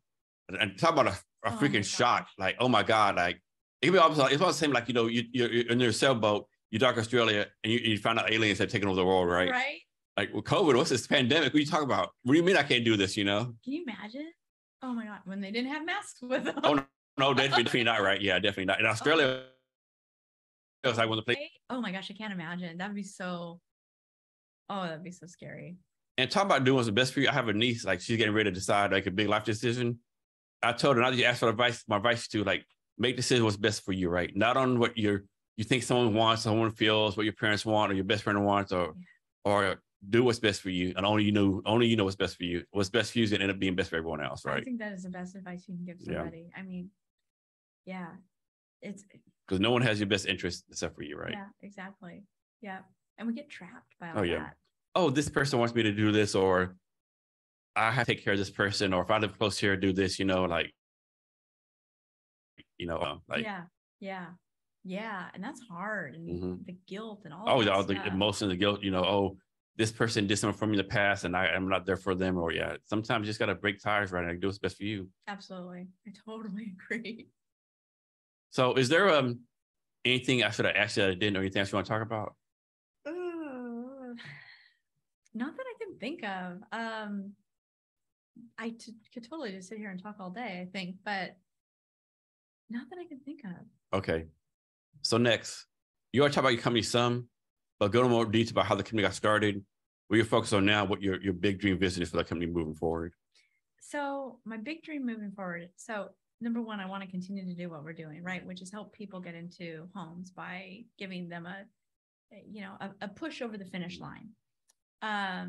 Moving forward. So I've also started a nonprofit organization, and I haven't talked about it much because we don't have our tax exempt status yet. And that's really hard to get, but we're working on it. But the idea with the nonprofit is what I want to be able to do is, on the front end, of course, help and assist people get into homes. But then I want to be able to, maybe be able to offer grants to help them remodel a bathroom or replace a garage door, because a lot of first-time buyers, they're putting all of their money into paying to live in their house, right? And so maybe they're buying an older house or a house that needs fixing up. If they are responsibly sustaining their home ownership, I would love to be able to offer them a path to build equity a little bit, right? Like, here's, not huge grants, like maybe $5,000 grants to do, a bathroom fix up, or again, just some stuff that they wouldn't otherwise be able to do. And then the other thing that I do that I want to expand on is I'm trying to put first-time home buyers, I'm trying to connect them to a seasoned homeowner, as their mentor, because a lot of like first generation homeowners, they don't know that you got to put a hose bib on or clean the gutters, they need somebody to guide them. So I'm trying to make sure there's this partnership. Yeah. I mean, here in Seattle, no, but like some place like Texas, it freezes like 30 degrees. Like you need to know how to drip the water, right? Yeah. So I was in Texas with my daughter last December, like a month, right? It had like a deep freeze. Half the homes in the neighborhood, like pipes broke. Because no one knew like drip the water, right? Yeah. They had no clue, no concept. Yeah. And so I want to be able to have, the homeowner, the mentor is going to call the new homeowner and say, hey, we got a freeze coming in. Maybe you didn't know this. You should do this. Or, now is a good time to, make sure your whatever is checked, or, just those things. Like my parents owned a house. I could call my dad and he would tell me what to do. There's a lot of first-time home buyers that their parents didn't own a house. So I just want to be, I want to be the organization that just keeps giving. Not like, hey, here's a, seed packet because it's the spring and you should plant some tulips, but like, hey, here's some. Make sure you cut your grass once a week or something that. Yeah. Yeah. I mean, I want to do something meaningful with impact. And that's where I see the future of the organization. Here's a question for you. Like, how does this work, right? I'm totally making this up. I'm sure it happens all the time. Closes a house, right? And we'll say, maybe last year, maybe 10 years before, but like sometime during the house, either something bad happened, either like somebody died in the house, someone got killed in the house, mass murder, whatever bad thing you want to think about, right? Suicide. Like when someone is looking at buying a house, does that stuff have to be told to them, or they have to do the research themselves and find that out? Yeah, and that's kind of so there's really specific disclosure laws in Washington, and you do not have to disclose that somebody has died in the house. You do have to disclose any material defect. I am a fan of over disclosing, right? I just the right thing to do. Yeah. I understand there's some sensitive things. Yeah. And what I've learned over the course of my career is the buyers that's important to will ask. Yeah. And plus, it'd be one thing, like, this is my opinion, like, if someone, like, if they're selling the house, if someone got killed or died in it, right? That's one thing, right? Maybe 10 years ago, maybe maybe not right. The person who died, his ghost is not in the house, right? Right. Like if his ghost is in the house, yeah, that's a deal breaker. Yeah, that might have to be disclosed. Like, yeah, if there's a ghost house, that's a deal breaker. Like if the outline on the floor where the body is, that outline is there, yeah, that's a deal breaker, you know? Right. Yeah. Yeah. Maybe as a closing gift, you can offer like a smudging or something. yeah. Yeah, like, you know, like all the like horror comedy movies, you know, go buy a house, get out, you know. Right. Go, can you imagine the welcome basket for that house? You can put all the crazy. Oh, that'd be terrible. Yeah. Like funny and terrible all at the same time. And back to about your experience, like the candle house. I know you've seen like the Geico commercial with the Geico from the Geico insurance, and the dude's walking upstairs and all the like mannequins up there. The dude like, no. Oh yeah. Yeah. I actually just sold a house recently where there were mannequins, but they'd cut them in half. And so like the bottom half, like they cleaned out like where the hips were and turned them into planters. It was really kind of funny. But you know, when you're walking up to a house and on the front porch is the top of a mannequin, with its arms all splayed, you're like, I wish somebody would have told me about this. Right? What is going on in there? I know. I called the agent, the listing agent. She's like, yeah, you know, the owner is an artist. I'm like, okay, that's cool. That's cool. Do you find like in real estate career, like selling homes, buying homes, like CCB, like have there been times like where you're like, hey owner, like you're killing me right now. Like you're not doing a good job, you know, either like presenting the house or making, you know, like I'm sure you go into houses and like the house is like this crap dirty, you know, or like not presentable. Like how do you like convince the owner like, hey, you got to put some work into this. That's not on me. Yeah. You know, I think or maybe like you say you want to sell a house, but do you really want to sell a house? Yeah. Well, and that's it too, right? Like this is going to affect your proceeds. Like, you know, you want top dollar. This is how you get top dollar. You do this, and this. And if you can't do it, we'll do it for you. But you understand why we're doing it. I have, you know, there's some sort of, I remember once I had to call a homeowner. I'm like, hey, you got to put the bongs away. The what away? Bongs. Like, oh, okay. I'm like, they're distracting for people looking at the house. Like maybe just put them in the closet or something. Under the bed or something. Right. They should, you know, you do you, that's cool, but it's distracting. Or like, you know, sometimes people will have risque artwork, you know, I'm like, okay, that's lovely, but maybe not why the house is for sale. I mean, it was some crazy, the walls painted some crazy colors. Maybe we need to repaint them from yellow, pink polka dots and, you know, zebra stripes to like something more, you know, like more common. Yeah. And we do for sellers is we'll, we have a fix up fund. So for people selling their house, we'll come in and we'll actually cover the painting and staging and all of those things, because a lot of times sellers, number one, they don't want to do it, or they can't afford to do it, or it's hard to do it, right? Sometimes it's really emotional selling a house and painting over the kids. All the memories and stuff. Yeah. Is there a time when you have to tell a seller like, hey, your house been on the market for like, you know, X number of days, X number of months. We need to lower the price, or we need to like take it off the market. I always heard that like if your house on the market too long, you should take it off and put it on there later on. Yeah. Well, you know, there's different ways of looking at it. There's a lot of different philosophies surrounding it. The crazy thing about the Seattle market is it hasn't been an issue for a really long time. Last year, I think, was a little challenging because we did start seeing prices affected because of the rising interest rates.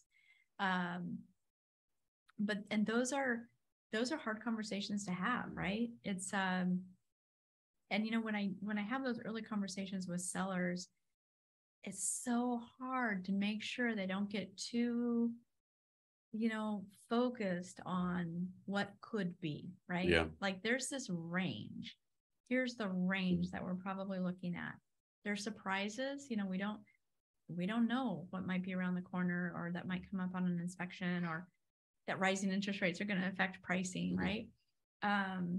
But I've done both, right? I've had the let's lower the price conversation, and I've had the, you know, sellers that don't have a life need reason to move.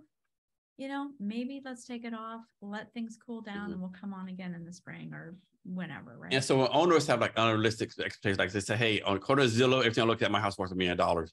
But you know that this house only worth $600,000. How do you like have the conversation and convince them? Like, I mean, that's a big cut, right? $1,600,000. Or I mean, a big cut, right? How do you convince them? Like, hey, I know you've seen on Zillow, the realtor company, however, comma, this is the real deal. This is a market, so to speak, you know? Yeah.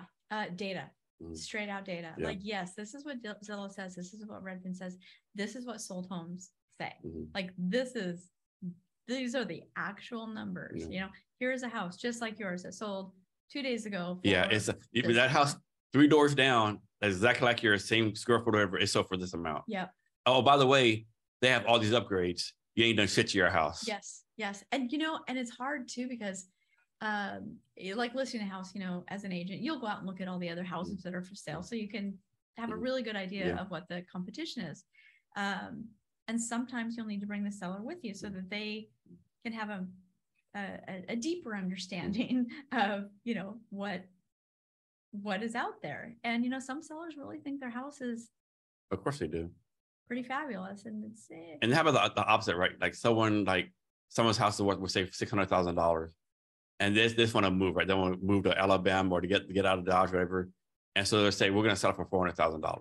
Like, how do you convince them that, no, you need to raise it up somewhere? Or do you say, no, that's your decision, you know, like sell for $400,000? Or you like, of course, commission for $600,000 is way more than $400,000. So that's some tough interest in there too, right? How do you balance that, right? Well, you know, I think you balance it in, again, data, like this is what you're sacrificing to do that. And then number two, the market's not going to let it sell for $400,000, right? If you put a $600,000 house on at $400,000, a whole bunch of people are going to make it worth more than $400,000 with their offers. Actually, that might be a good thing to do, right? Yeah. Well, yeah, it's one avenue that agents have done for you know, the past several years. Is, you know, the low price to get the bidding wars. Yeah, and it works most of the time. Nice. So once again, anything else you want to talk about before we get out of here? Not that I can think of. Okay. Last question. Can you give us any last minute advice or wisdom or anything you want to talk about? Ooh, boy. You know, I think I feel like I should say something about housing. Buying a house or selling a house is all about life. What's going on in your life, right? Not a right or wrong time. It depends on what's going on in your life. Right. Be true to yourself. Shed all the crap that you think you're supposed to do or should do, and just try to dig in on what you want to do. Nice. Tami, thanks for your time today. Really appreciate it. Thank you so very much. I enjoyed being here. And for our listeners at the Jason Cavness Experience, at CavnessHR, we're doing an equity crowdfunding refunder campaign. To learn more how to become an early investor in CavnessHR, go to https://refunder.com/CavnessHR. Thanks for your time, and remember to be great every day.